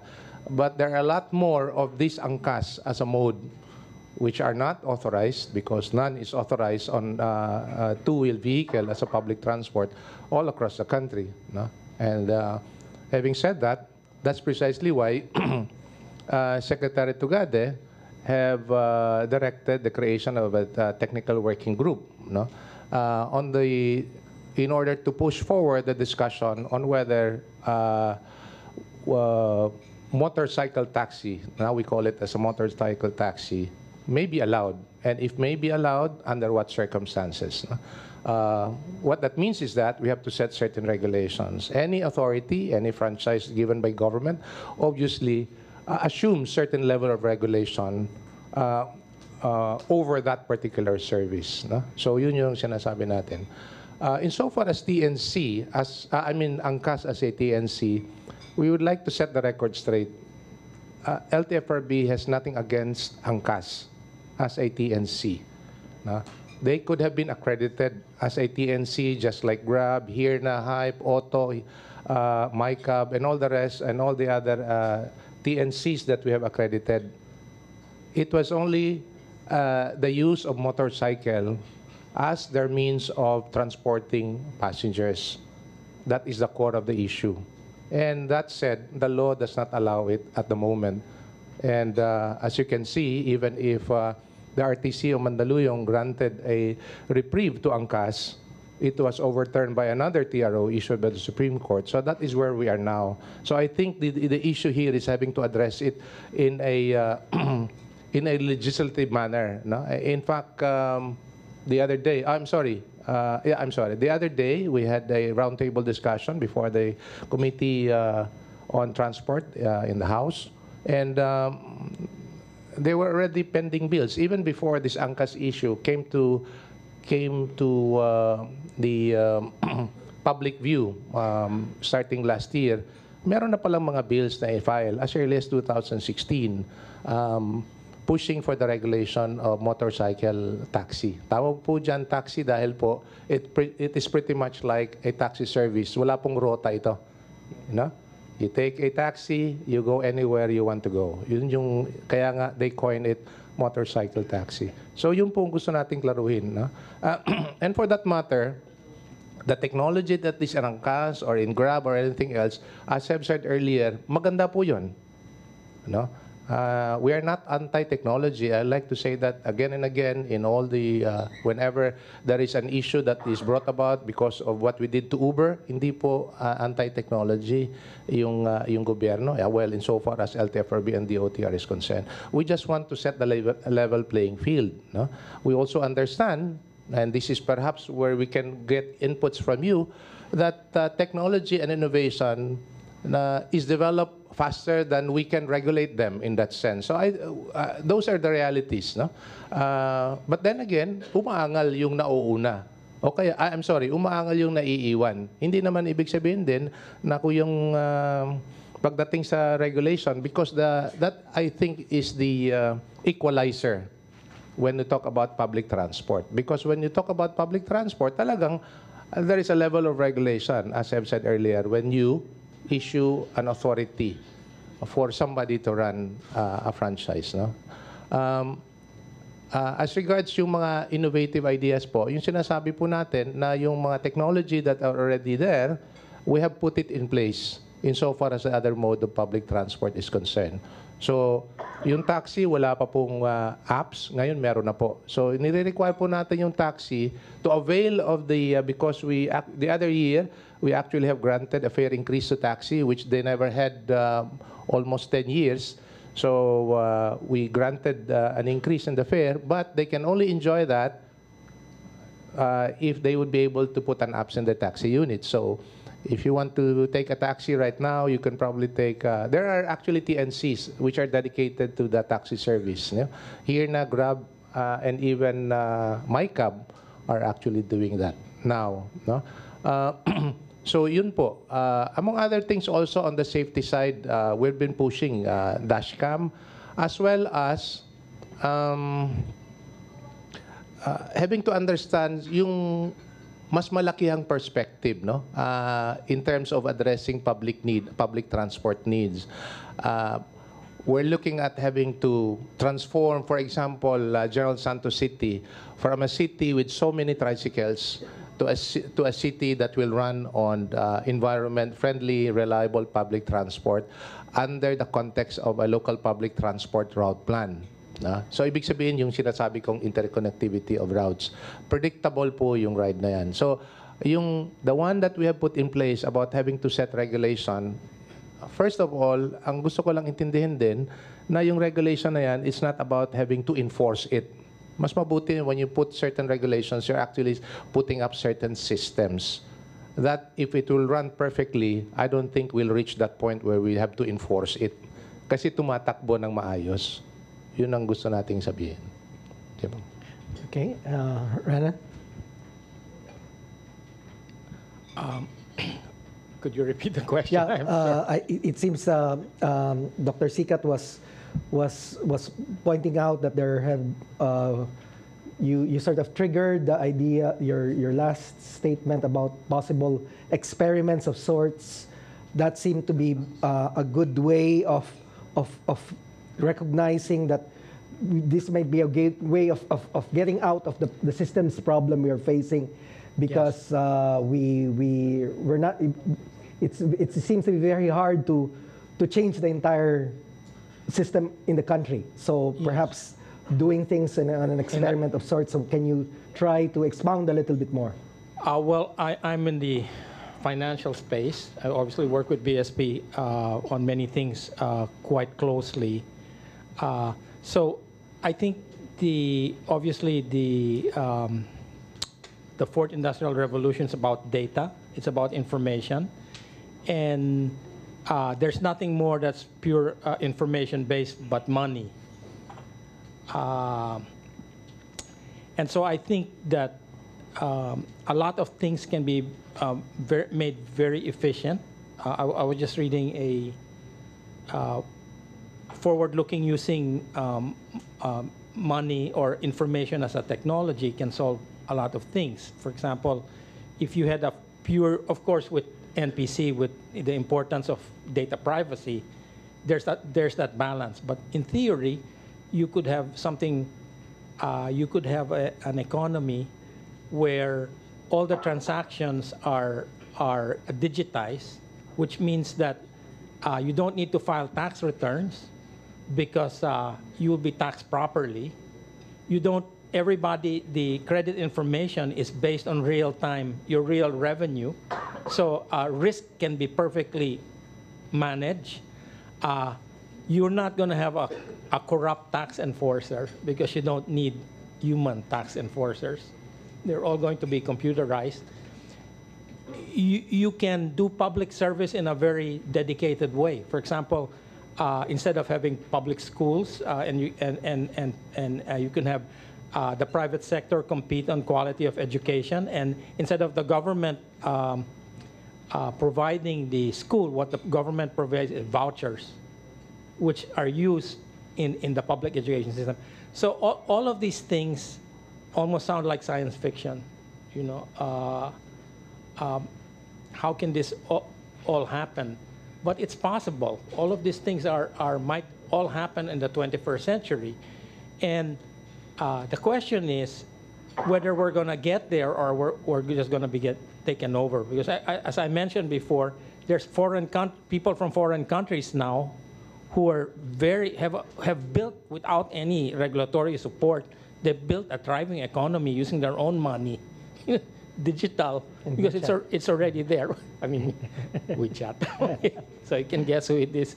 But I think, and with Dr. Sikat, I had mentioned this because, for example, maybe a key part to start this is to dovetail it with the tax legislation, which is now before the, I think we should focus on, hey, it's not just, let's not just focus on changing the tax system based on our past history. Let's put a provision there to allow our regulators to make a carve out. Let's pick this, whether it's a small town, whether it's a university, whether it's an economic zone, or whether it's something purely virtual. Give them the regulatory power to say, okay, we'll do a carve out like a sandbox. Work with BSP, work with DOF, work with to make a pure 21st century digital technology. So we don't need to be worry about the big picture. Let's focus on the small, make it perfect, and success will speak for itself, because then we'll be able to bring the best practice that we learned there. That's the best way to climb the learning curve, I think. Otherwise, we won't get there. Okay. All right. So perhaps we can have another round of questions. Yeah. Oh, sure. Yes. I'll try to respond to that by way of example. Before when our law on privacy is pretty nascent, right? And traction, for its traction in the industry, you have to come up with a myriad of ways on how to introduce this law. But one thing is for sure, all the countries around us, in fact, in the ASEAN region alone, just this December, Indonesia and Thailand just enacted their own comprehensive law on data privacy. And in May this year, I was mentioning earlier, the European Union amended their relatively old, they call it the EU 95 directive that contained the privacy regime in the EU. During that time, we were already promoting our 5 pillars of accountability and compliance, and we're already doing the industry approach. But there was a tremendous interest then that came from the mining industry. Because then they realized, before that they were pretty quiet, that their cross-border dealings and transactions are now under the EU's new regime. So from our end, now they realize that if they ignore the local legislation or the regulation here, they could not escape now the new regulatory regime in the EU. So when the Scandinavian shipping companies started asking them, where's your privacy policy? Are you conducting your privacy impact assessment? Do you have the DPOs? Then they realize now the importance of our own local legislation. So what I'm saying is that all these, I think, regulatory, the laws that we implement is not actually existing in a vacuum. It's also our way. I mean, in 2012, the law was enacted. We're actually already playing catch up when it comes to, there are a lot, 124 other jurisdictions that have come ahead of us. Soon, and I think this would really be a barrier for trade. And just like what the experience of mining, our counterparts, your business counterparts abroad, will now be asking you, do you have your data protection officer? In the law, it was not, those who have read the law, it did not state there to appoint your DPO. What is stated there was you have to have an accountable officer. What I did was name it a DPO because we were already anticipating that the EU will be requiring a DPO. So yung ginagawa ho natin dito, you must think, kung nahihirapan ho tayo dito, mas naghihigpit na rin ho sa labas. Now, for government to also, well, again, it's part of government now, we're not only talking of how our regulation is also affecting the domestic market, we have to deal with them internationally. And we have to convince them that our law here is robust enough for them to trust us to process their citizens' information. So when much as we would want, for example, to loosen up or, pabayaan natin yung gano'n, baka hindi pumasa yung businesses natin sa iba because they're starting to require that. What we want to happen is for us to take advantage of this. We can turn this into an advantage. That's why yung aming effort to do this. And right now, companies are realizing that. So sabi ko matutuloy yung sabi nga namin, enlightened self-interest. Obviously, we're a very young agency. We cannot reach all the companies, but from where we're right now, what we are trying to build is provide all the tools present. And this is what we have to say. The NPC, we are not the gatekeepers of what can or cannot be done. Government is not the gatekeepers of what can or cannot be done in the digital society. So with that, we are technology neutral. All right? Hindi ho kami nag-prefer ng But we have, sabi ko nga, what we're promoting, for example, if you have a new app, if you have a new technology that's quite privacy intrusive, we introduce what we call privacy by design. You have to incorporate now how incorporate data protection right at the get-go. How do you observe data subjects' rights? Facebook, lahat ng nakapending sa kanila sa US Patent Office, the new apps that are coming out, are all privacy intrusive. Diba? So, may mga... Yun po So, I mean, sabi nga ng iba, it's getting more scarier and scarier. Di ho ba? So sa atin, yes, you're worrying about local regulation here, but worry also about what's happening outside. And we can take advantage of that if we are prepared. Diba? At mukhang hindi mag-a-abate po yun. Ang trend po ngayon are more and more countries are tightening up. They're amending their laws. Hong Kong is now looking for imprisonment. Dati fines lang sila Nagmo-move ho ngayon yung mga ibang countries to include that. When we came on board, they said, napaka-punitive ng Philippines. Ang trend ho ngayon, they're trying to amend it.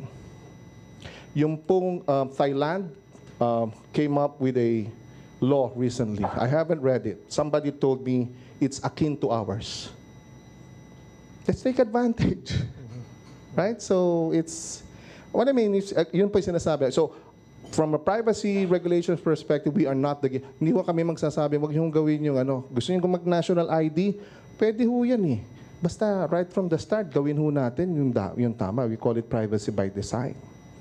So other countries are recognizing that. Sabi nga nila, buti nga kayo, ngayon na nagsisimula, di gawin nyo na kailangan gawin dyan. Ngayon, we cannot even untangle our laws that created our national IDs. Yun yung kanilang law reform that they're doing. They're reforming it to make it stricter. Now we have the opportunity again to introduce, again, if technology comes in, then we can adapt. No, but privacy by design, sandboxing is also an option. I've talked to companies, I will not mention that, but a media company told me, sabi na, alam mo, meron kaming deal na hindi namin ginawa. It's worth 100 million because we thought it's privacy intrusive. But I will telling na, alam mo, kung ikaw ay kumpanya nagko-comply dun sa sinasabi namin, baka pwede natin pag-usapan na hindi na nyo ma-miss yung opportunity na for as long as the parameters, again, of compliance, accountability is there. Thank you. All right, thanks. Vic, and then perhaps two more. Can I... Anyone else aside from Vic? Okay. This is addressed to Ron, and then I think hopefully the others could join in. My question, you were talking about evaluation of the impact in your comment.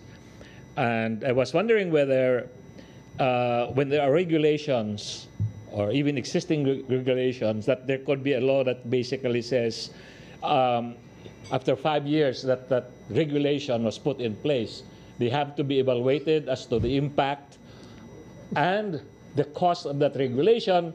Otherwise, if that's not satisfied or they are not, they will be what do you call this? They will be discontinued. And you can start with a review over the next 5 years to do that. That's my first question. What do you think of that? And the second question is relates to the question of, and this is to our doctor from FDA, but this is actually also relevant to the question of in other sectors like the introduction of new technology like biological-based technology, genetics, and GMOs, etc., because there will be more of those this coming years. There are benefits, there are risks. So let me talk. Let me give an example to concretize my question, which is the Dimbaksha. Whereas basically, you have to balance the risk and benefit, and the way that whole episode was kind of discussed in public, I think there was really much to be desired to be improved. And actually, it's not clear what criterion you used in order to demonize it, when there was very little risk when you compared to the expected numbers that could have been prevented. In other words, there could have been deaths, but even that may not have been proven. But the effect on having of the missed opportunities to prevent more deaths was so much more. So what criterion or criteria do you use? Okay. So, okay, one more, perhaps, question? Yes, please. After all, Vic had two questions.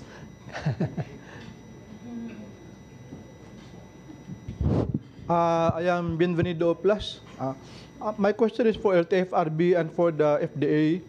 For LTFRB, about the cap on TNVS, I think it's 65,000 units in Metro Manila. Why don't you just remove the cap and allow many TNVS to come, maybe DD from China, live from America, and the locals will expand? Because right now, with limited number of TNVS, the waiting time is maybe about sometimes 20 minutes, 30 minutes. So if people will wait, it's just inconvenient. They might as well drive, and that creates traffic, no? So if you bring down the waiting time from 20 minutes to say 5 or 2 minutes, then people will leave their car. So question number one. Question for FDA. I think that it's very cumbersome for you to regulate say, carinderia or say, I think that what would be good is to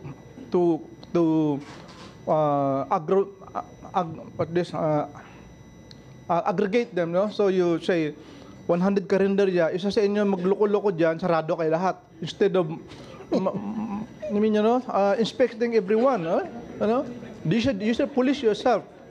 Okay? Damay kayo lahat. So therefore they will be self-policing. Oh, wag kang magbenta ng expired food dahil madadamay kami. So I mean they will be caring for each other. Because ilan ba kayo? Kasi pati perfume, i-regulate nyo ba? Pati, mga suman at sago, i-regulate nyo ba? Di ba? O naman na isa-isahin nyo. Thank you. Thank you, sir. All right, so we'll throw the questions to Ron. Vic's question first, then to Engineer Matienzo on the biotech question also of Vic.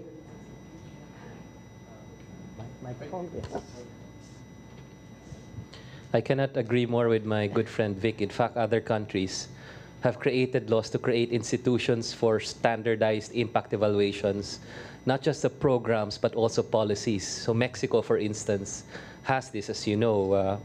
We have been sort of following this institutional innovation for a while.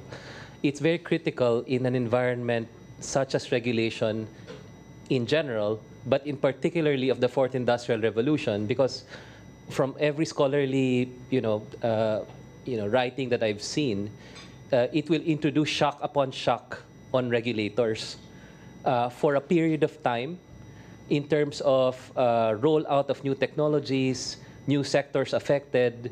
And so if you have in this set 5 regulators, soon we'll have 20, 30 regulators sort of affected by, in some way, this data revolution. So I do think that it's important in the sense that, one, I think really there will be constant change management necessary on our regulatory agencies.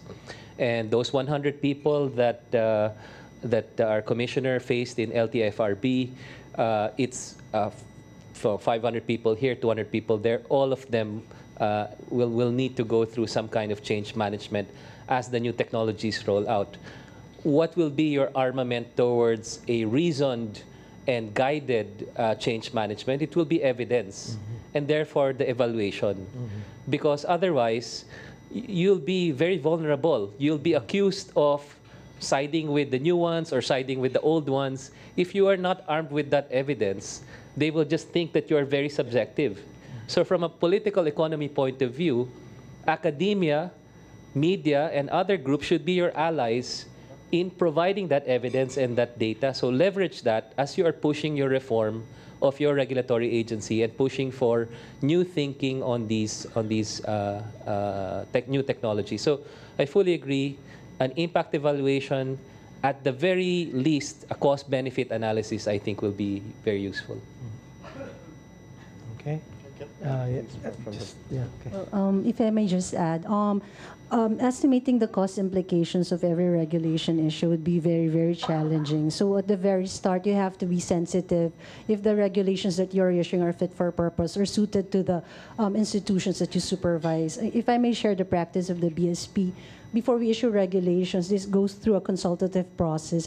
We have regular engagements with industry associations. As a matter of fact, we meet with 14 industry associations in a year, varying frequency, just to get a flavor on their concerns on the policy that we intend to issue.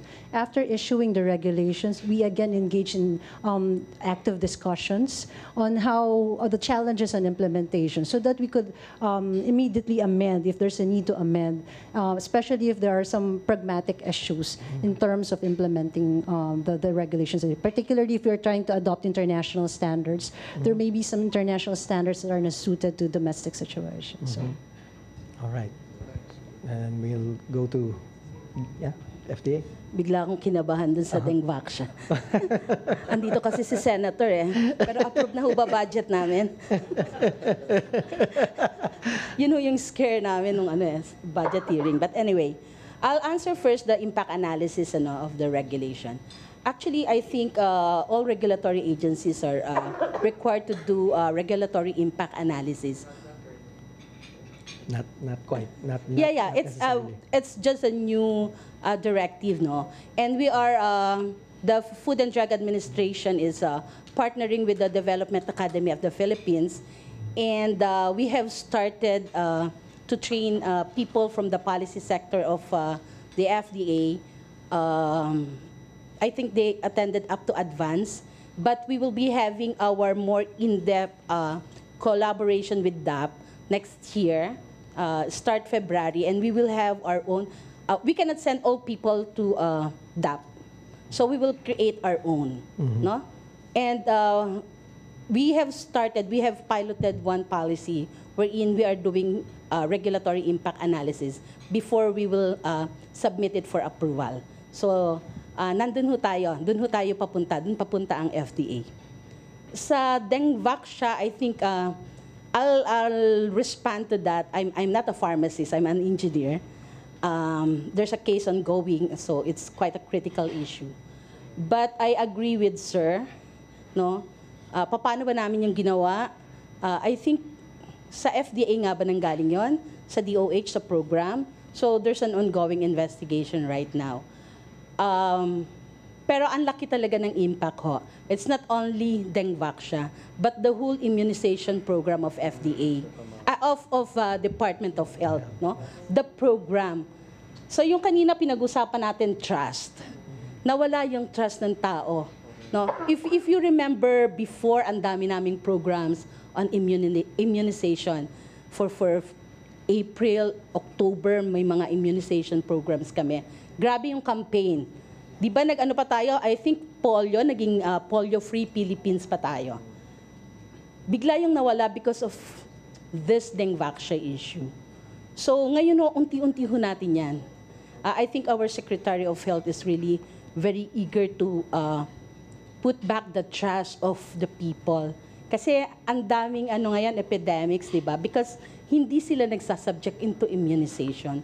So sir, I think ang namin dito is really to build up the trust because of that one issue on Dengvaksha. And then yung question niya yung tungkol sa karinderya, yung hindi lang karinderya kundi sa micro. Yung gagawa ka ng community na all or nothing, no, kapag may nagkamaling isa, lahat kayo punished. Yeah, actually the program on DTI, our partnership program with DTI on micro entrepreneurs, sinisimulan lang ho yan. So ang una ho nating ginawa is really to streamline the regulation for our locals. Kasi hindi ho natin dapat patayin ang local industry because of regulation. No? In as much as we would like to protect the health of the people, hindi dapat mamatay ang local industry. So that's why we're open to partnership. Hindi ho kami nandito to police everything, but to be a partner of each and every individual to protect the health of the people. No? So, umpisa pa lang ho yan, i-roll out pa lang po natin yan. And ang nire-regulate ho ng FDA in terms of food product are the processed packaged food product. Yun hong mga same day na kinukonsume, that's not within the jurisdiction pa rin, no? LGU pa rin yun. No? So, punta ho tayo doon. We are open to suggestions, but let's roll out this program first with DTI, no? So sana ho ma-encourage din namin yung lahat ng ating mga local medyo lenient kami. Kasi manufacturers sila eh. When we say manufacturing, kailangan may good manufacturing practice. Pero for these small entrepreneurs, kailangan nga bang may GMP sila or higpitan lang natin sa sanidad? Kailangan nating kumita but at the same time protection na natin yung ating mga kapwa Pilipino. Okay. So nandito ho ang FDA will be partnering with every entrepreneur po. Okay. So Chairman Delga, siguro just the last point of Sir kanina about the 55 55,000 TNVs. Di ba pwedeng palakin? Unang-una, I think it needs to be explained. Saan ba nanggaling yung 55,000 na yan? What was the justification of LTFRB for considering that number? Where exactly did that number come from? 2 points were raised earlier on the general issue on competition, and that's precisely why there's a suggestion about inviting other companies. But the companies that she mentions are not actually the one that supplies the unit. I would like to differentiate these two. The mention about the numbers on the 55, it's not actually 55, but 65.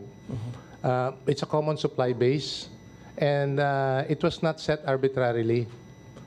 If I may be allowed to, para lang mailagay natin yung timeline. Yung sinasabing,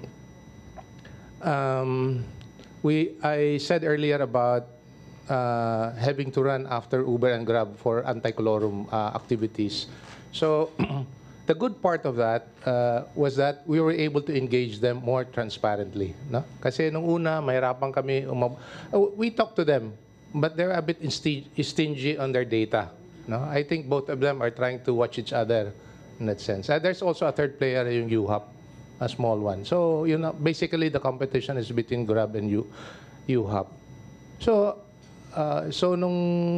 when we imposed the fine on both Grab and Uber, and eventually Uber still continued accrediting additional units, notwithstanding na meron na kaming direktiba na hindi, kaya napatawan sila ng suspension, and eventually they sought for reconsideration. We converted it into fine.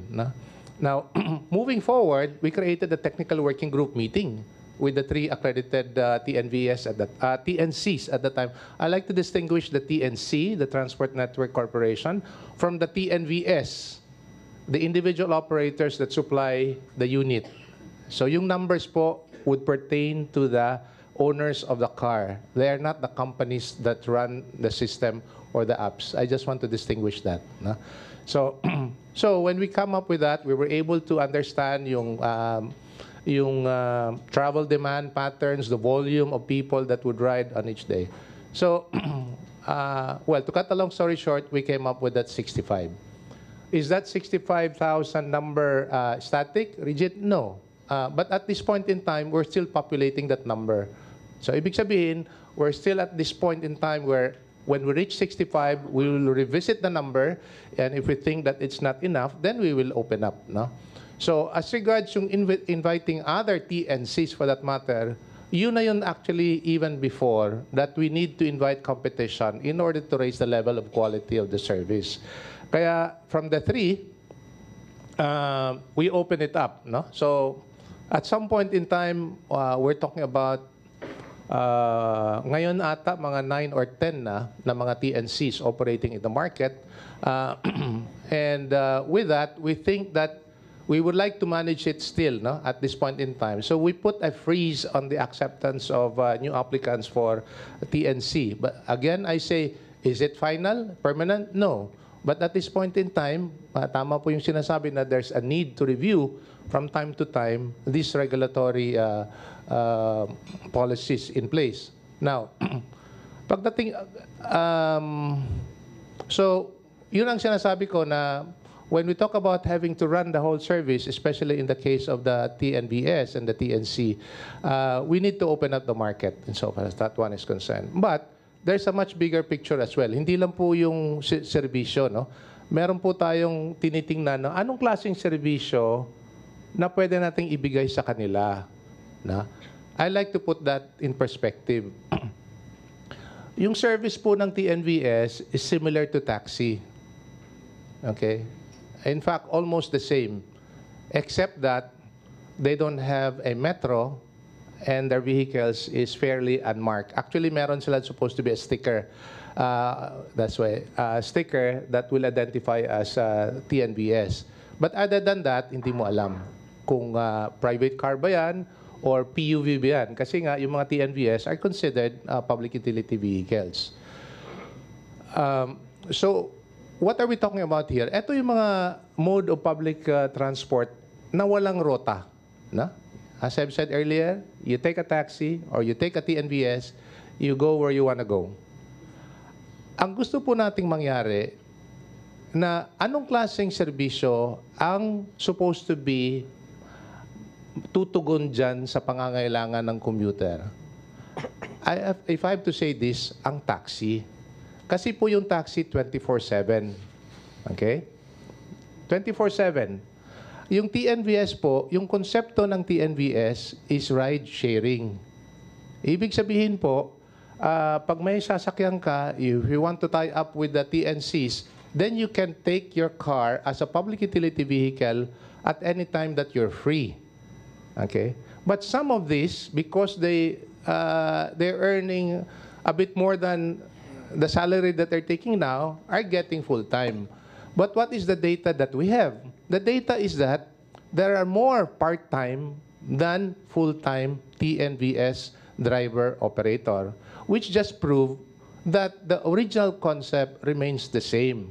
So, ibig sabihin yan, nagdadagdag tayo ng sasakyan on the road, and then again, you talk about traffic congestion, na mababa yung utilization ng isang unit compared to a taxi that's supposed to run 24/7, and it's there.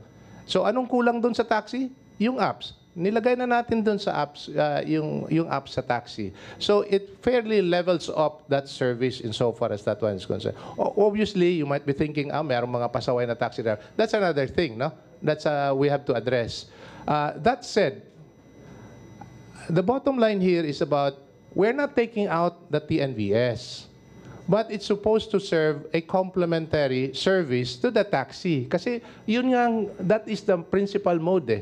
Nagiging popular yung TNVS because of the level of service. As you might have heard, we're putting up additional 5,000 taxi units on the road. But this time, and this is what I'm going to say, kasi may mga issues sa taxi eh. This time, it's going to be fleet managed on a fairly large operation. Kaya sinasabi natin dito na malalaki ang kukuha ng taxi service. The only way to run an effective, efficient, viable taxi service is when you run it on a fleet management system. Kung paisa-isa ka, problema talaga tayo. And when it's poorly managed, yun ang nangyayari na mayroong mga pasaway na taxi driver, yung mga ganon. So that's precisely why we're pushing taxi, but we're not also eliminating TNVS. So they can be on the road at the same time, ano? So you're talking about 65,000, just to give you the numbers. 65,000 ang the one that we're targeting for TNVS. How many taxis there are in Metro Manila? 22,000 lang po in our database. So we need to also increase the number of taxi units on the road. Who will be on the road to get more passengers, more than the ride-sharing concept that the TNVS offer. On that score, sasabihin din natin, anticipate ko na lang yung mga sinasabi ng iba. Yung TNVS, meron ding mga classification of service na mas mataas pa. Mga premium service, ano? Mga SUV, carpooling and everything. We're actually in the works of putting up premium taxi. Na talagang that can also be at parallel and probably even better than yung mga premium service ng TNVS. Premium, ibig sabihin po, yung engine displacement mas mataas, yung branding po mas you probably talking about yung mga talagang it could be SUV, no? So things like that we're moving forward in having to upgrade public transport system in this particular mode of service, which is yung non-route service that we have. Okay, at this point, let me thank our discussants and presenters. This was a very lively and fruitful discussion. And now, let me also now turn the floor and the ceiling to our Master of Ceremonies for the next part of the program. Thank you very much.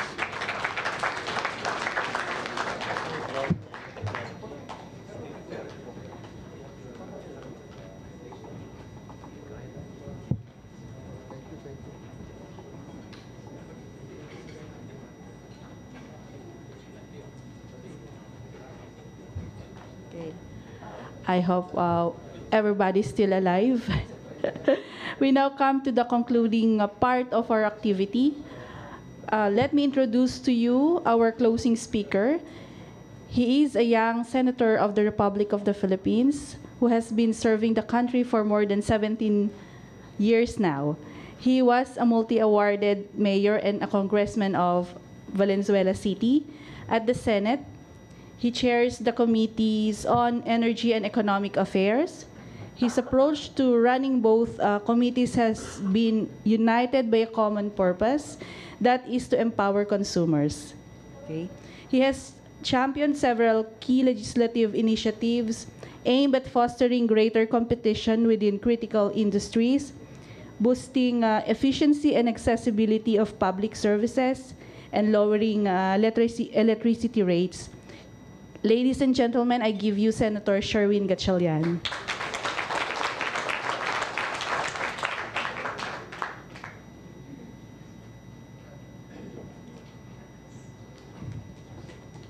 Magandang hapon po. Good afternoon to everyone. First, let me greet our dignitaries for this afternoon. Let me greet Dr. Celia Reyes, the president of PIDS. I had the great opportunity of working with Dr. Celia when I was a mayor in Valenzuela. And at that time, I had a big problem in Valenzuela. I was asking Dr. Reyes, sabi ko, Dr. Reyes, how do I gather information about our constituents, especially in terms of gauging poverty? You know? Because the census is only so often, and then the census is not given on a LGU or per LGU basis. And I had a big problem because I don't want to launch a program wherein we just do a shotgun approach at bahala na kung sino tatamaan. So we need a targeted program. At that time, Dr. Reyes and Valenzuela City launched the CBMS, the Community-Based Management System, wherein it's a, to make it simple, it's a localized census that we used local employees of the government to gather information. And that was a outstanding program because we created anti-poverty programs very targeted to our constituents, so we don't waste a lot of money. I also want to greet the star of the afternoon, Attorney Martin Delgra. Seems to me na ang dami hong tanong kay Attorney Delgra kanina. Also greet Mr. Raimundo Liboro of the National Privacy Commission. Of course, Dr. Sikat. I'm a big fan of your work, Dr. Sikat. I've read a lot of your writings in different publications. And also Dr. Ronald Mendoza. Sir, good afternoon po. I have a few slides to show. But before that, a part of me is also a politician, aside from being a senator. And being a politician, we should be able to explain complicated things in a very simple manner to Juan de la Cruz. At the end, when I go home to Valenzuela and talk to our constituents, I must be able to explain what Fourth Industrial Revolution means. No? Kasi pag sinabi kong Internet of Things, 3D printing, artificial intelligence, siguradong talo na ako next election. No? So I have to explain it in very simple terms. And my explanation about Fourth Industrial Revolution is really making our lives more convenient, at the same time making our world a better place to live in, using technology. No? In very simple terms, that's my explanation to Juan de la Cruz. And over the past 2 years, I've been assigned as the chairman of the Energy Committee. And definitely when you talk about energy, it's part of that objective of making the world a better place to live in. No? Reducing greenhouse gas emissions, using technology to clean our environment. And I just want to share with you a few technologies which I think will disrupt the energy sector and the power industry, not only here in the Philippines, but the whole world. May simple na tanong po ako sa inyo dito sa picture. Do you see a power plant in that picture? Kita nyo ba isang power plant in that picture? I'm sure your answer is no. No, wala kayong nakikitang big, massive turbines or big, massive coal plants. Our image of a power plant is this big, massive machines generating energy. But in the future, the power plants will be coming from our homes. And one of the most important real estate in the future is not the real estate that you buy in your villages, but the real estate on top of your heads, the roofs. Because that real estate can now generate power to sell into the grid or to sell to your neighbor. I remember I was invited to Germany to look at the different energy technologies there. And one of the things that really struck me is what they call the peer-to-peer electricity trading. What happens now is, since you can generate power through solar in your rooftop, you can actually sell that to your neighbor or sell that to your community. So everyone now becomes a power plant. Everyone now can generate power and can sell it to their neighbor. With the advent of blockchain, with the advent of faster internet, this is now a reality. But the question is, ready na ba tayo dyan? Do we have the policies that will enable this technology? Do we have the regulation that will regulate technology? Or do we really need to regulate this technology? Because this is part of the democratization of electricity in the whole world. But definitely, the peer-to-peer electricity trading is part of what they call the distributed energy resource. Na power systems now are not centralized, but distributed to different areas, even to your homes. And right now, if you talk about distributed energy resources, the ERC has no regulation. Even the Department of Energy has no department circular or any material, for that matter, that will promote or even regulate this type of technology. This technology is already happening. It might happen here after so many years. Definitely it will not happen tomorrow, but definitely the world is going to that direction. Second is if you talk about making the world a better place, we have to remove combustion engine on the road. Because almost 40% of carbon emissions come from combustion engines. The ordinary combustion engines, the jeeps, the buses, the trucks, especially diesel when you use diesel. And if you want to clean our air, definitely we have to move into the electric vehicle space. And more so, more than the objective of cleaning our air, the electric vehicle also becomes a moving power plant. Because it has batteries, you can store power there. And just imagine this vehicle can now power villages, can now power homes, can now power offices. Again, I remember going to Germany, and they're starting to build these smart buildings, wherein the smart buildings can be powered by cars, and then those cars moving to a different location can also power that specific establishment. So cars now becomes a moving power plant. But then again, if you look at regulation here in the Philippines, we don't have a specific regulation that will regulate electric vehicles, more so the rollout of charging stations here in our country. I'm trying to promote this technology here in our country, and you cannot promote electric vehicles without the charging stations. You cannot buy an electric vehicle and charge it with your phone charger. It's impossible. So you have to work on the entire ecosystem. But then again, how do you regulate the charging station? Because it acts like a utility. Paano if that charging station will control a specific area, who will regulate that charging station? So there's no specific regulation yet on that charging station. In fact, in the last 2 days, I was also looking at the regulation of LTFRB. Buti na lang andito sa Attorney Telegraph, because I was researching paano kung tomorrow I'll import a Tesla that can run as fast as 200 kilometers per hour. And apparently in the LTO regulation,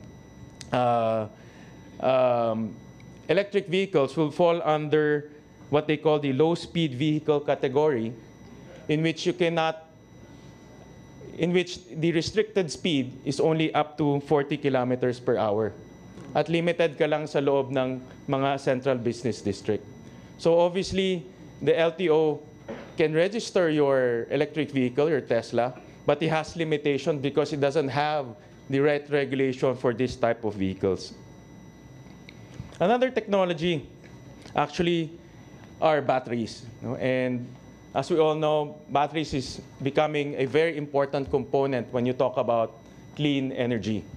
And China is going in a massive way to produce commercial scale batteries. And when China goes in a massive way, rest assured, prices will drop because it will commoditize the entire technology. And that's good for consumers like consuming countries like the Philippines and ASEAN. But this picture is actually quite interesting because 4 years ago, we had this technology already.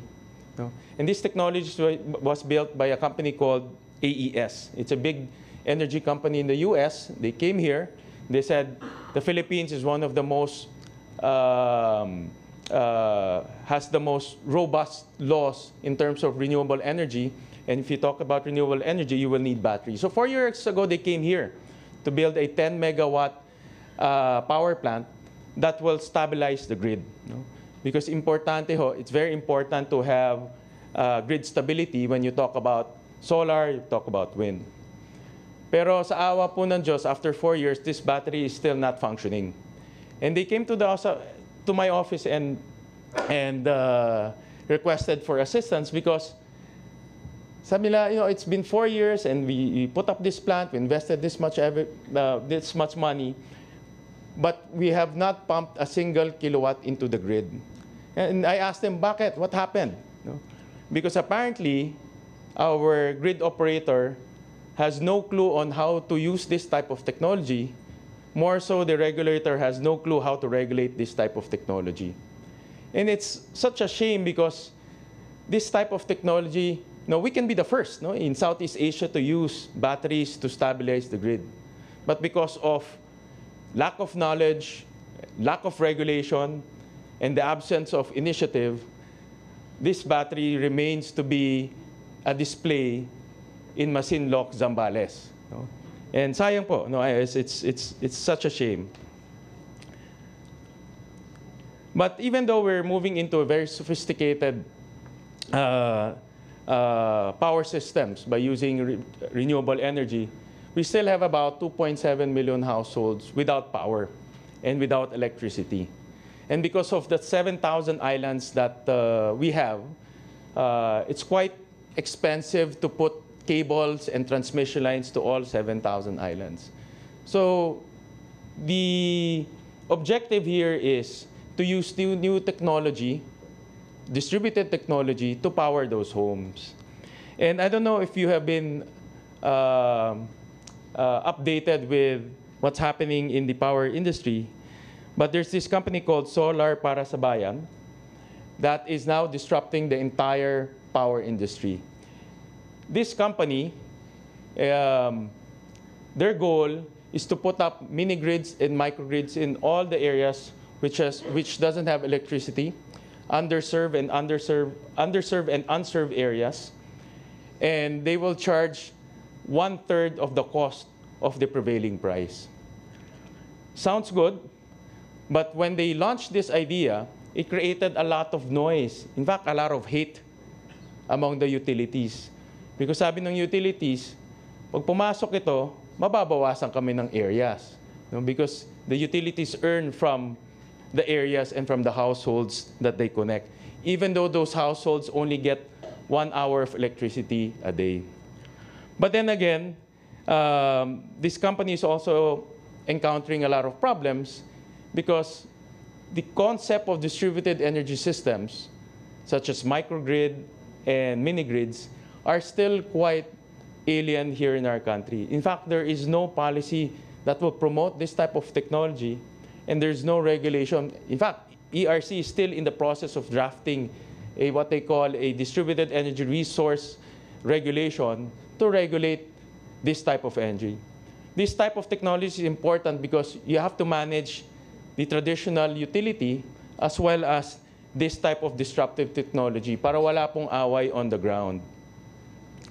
And lastly, and this is quite an interesting technology. Wala akong picture because it's still in the research phase.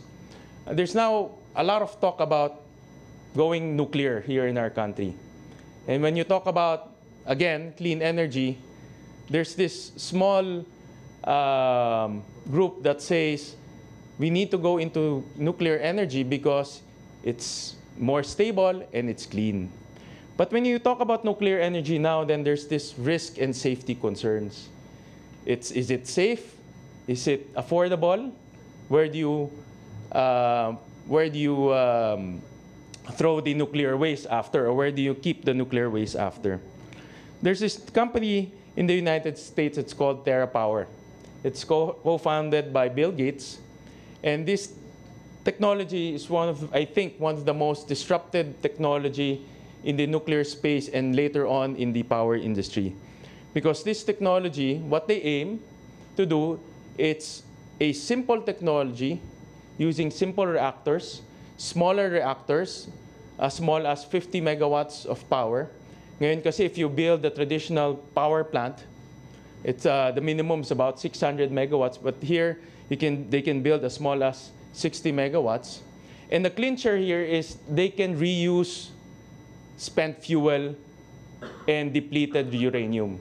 So in effect, the waste being generated by other traditional nuclear power plants can be fed into this system and use it again for power. It sounds too good to be true, but I've been doing a lot of research, and hopefully they will launch their first commercial plant by 2020. But the question here is, are we ready for this type of technology here in the Philippines? You know, one of the proudest things that I always tell our friends here in ASEAN, that the Philippines is, I think, one or the second country that deregulated the power industry. And we're actually one of the few ASEAN countries which has a very robust renewable energy law.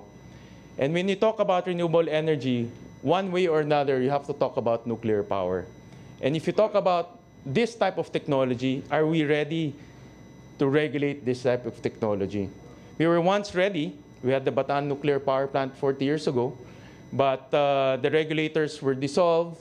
The agencies that were tasked to promote that technology were dissolved, and now we don't have any entity that will promote or even study. I think the most prudent thing to do is study first whether this type of technology from TerraPower can be adopted here in the Philippines. So the challenge, actually, if you ask me, alam niyo ho, huling-huli na ho tayo. No? If you ask me, from the government standpoint, including myself, huling-huli na ho tayo in terms of responding to the fourth industrial revolution. Responding to disruptive technologies, in power, in transportation, in many things. And this is actually one of our bad habits here in our country, especially government. We respond pag nandyan na ho yung problema. We respond pag nandyan na ho yung technology. I think a better habit should be we respond even the technology will come 10 years after. We respond even though the problems will 10 years after. I think solutions and regulations and policies should be formed now, even in the absence of that technology. And I think it's very important to recognize and also to realize that the whole world is moving into this type of technology, moving into this fourth industrial revolution. And we cannot come up with laws and regulation pag nandyan na ho itong mga technology. Because what's happening right now is government and the lack of regulation and the lack of policy is becoming the barrier to this type of technology coming to our country. Government should be an enabler, not a barrier. But because we don't have the proper regulation and policies in place, simple things such as e-vehicles, electric vehicles. Since wala ho tayong policy and regulation for electric vehicles, if you bring in your electric vehicle tomorrow, you cannot register it with the government. And government now becomes a barrier to entry. This is such an important event because I think the first step is to realize all of these problems, to realize all of these gaps, and to realize that this type of technology is already a reality. A lot of this technology probably is quite alien to most of us, but because of this type of event, now we realize that we need to move faster and we need to respond faster. So once again, thank you very much for your time. Thank you very much to PIDS for inviting me. Maraming salamat po.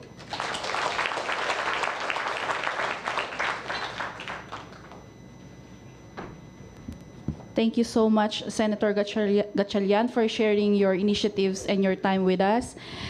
But before we let you go, may I request all the speakers to please join the good secretary and, rather, the good senator and Dr. Celia Reyes on stage for a photo opportunity.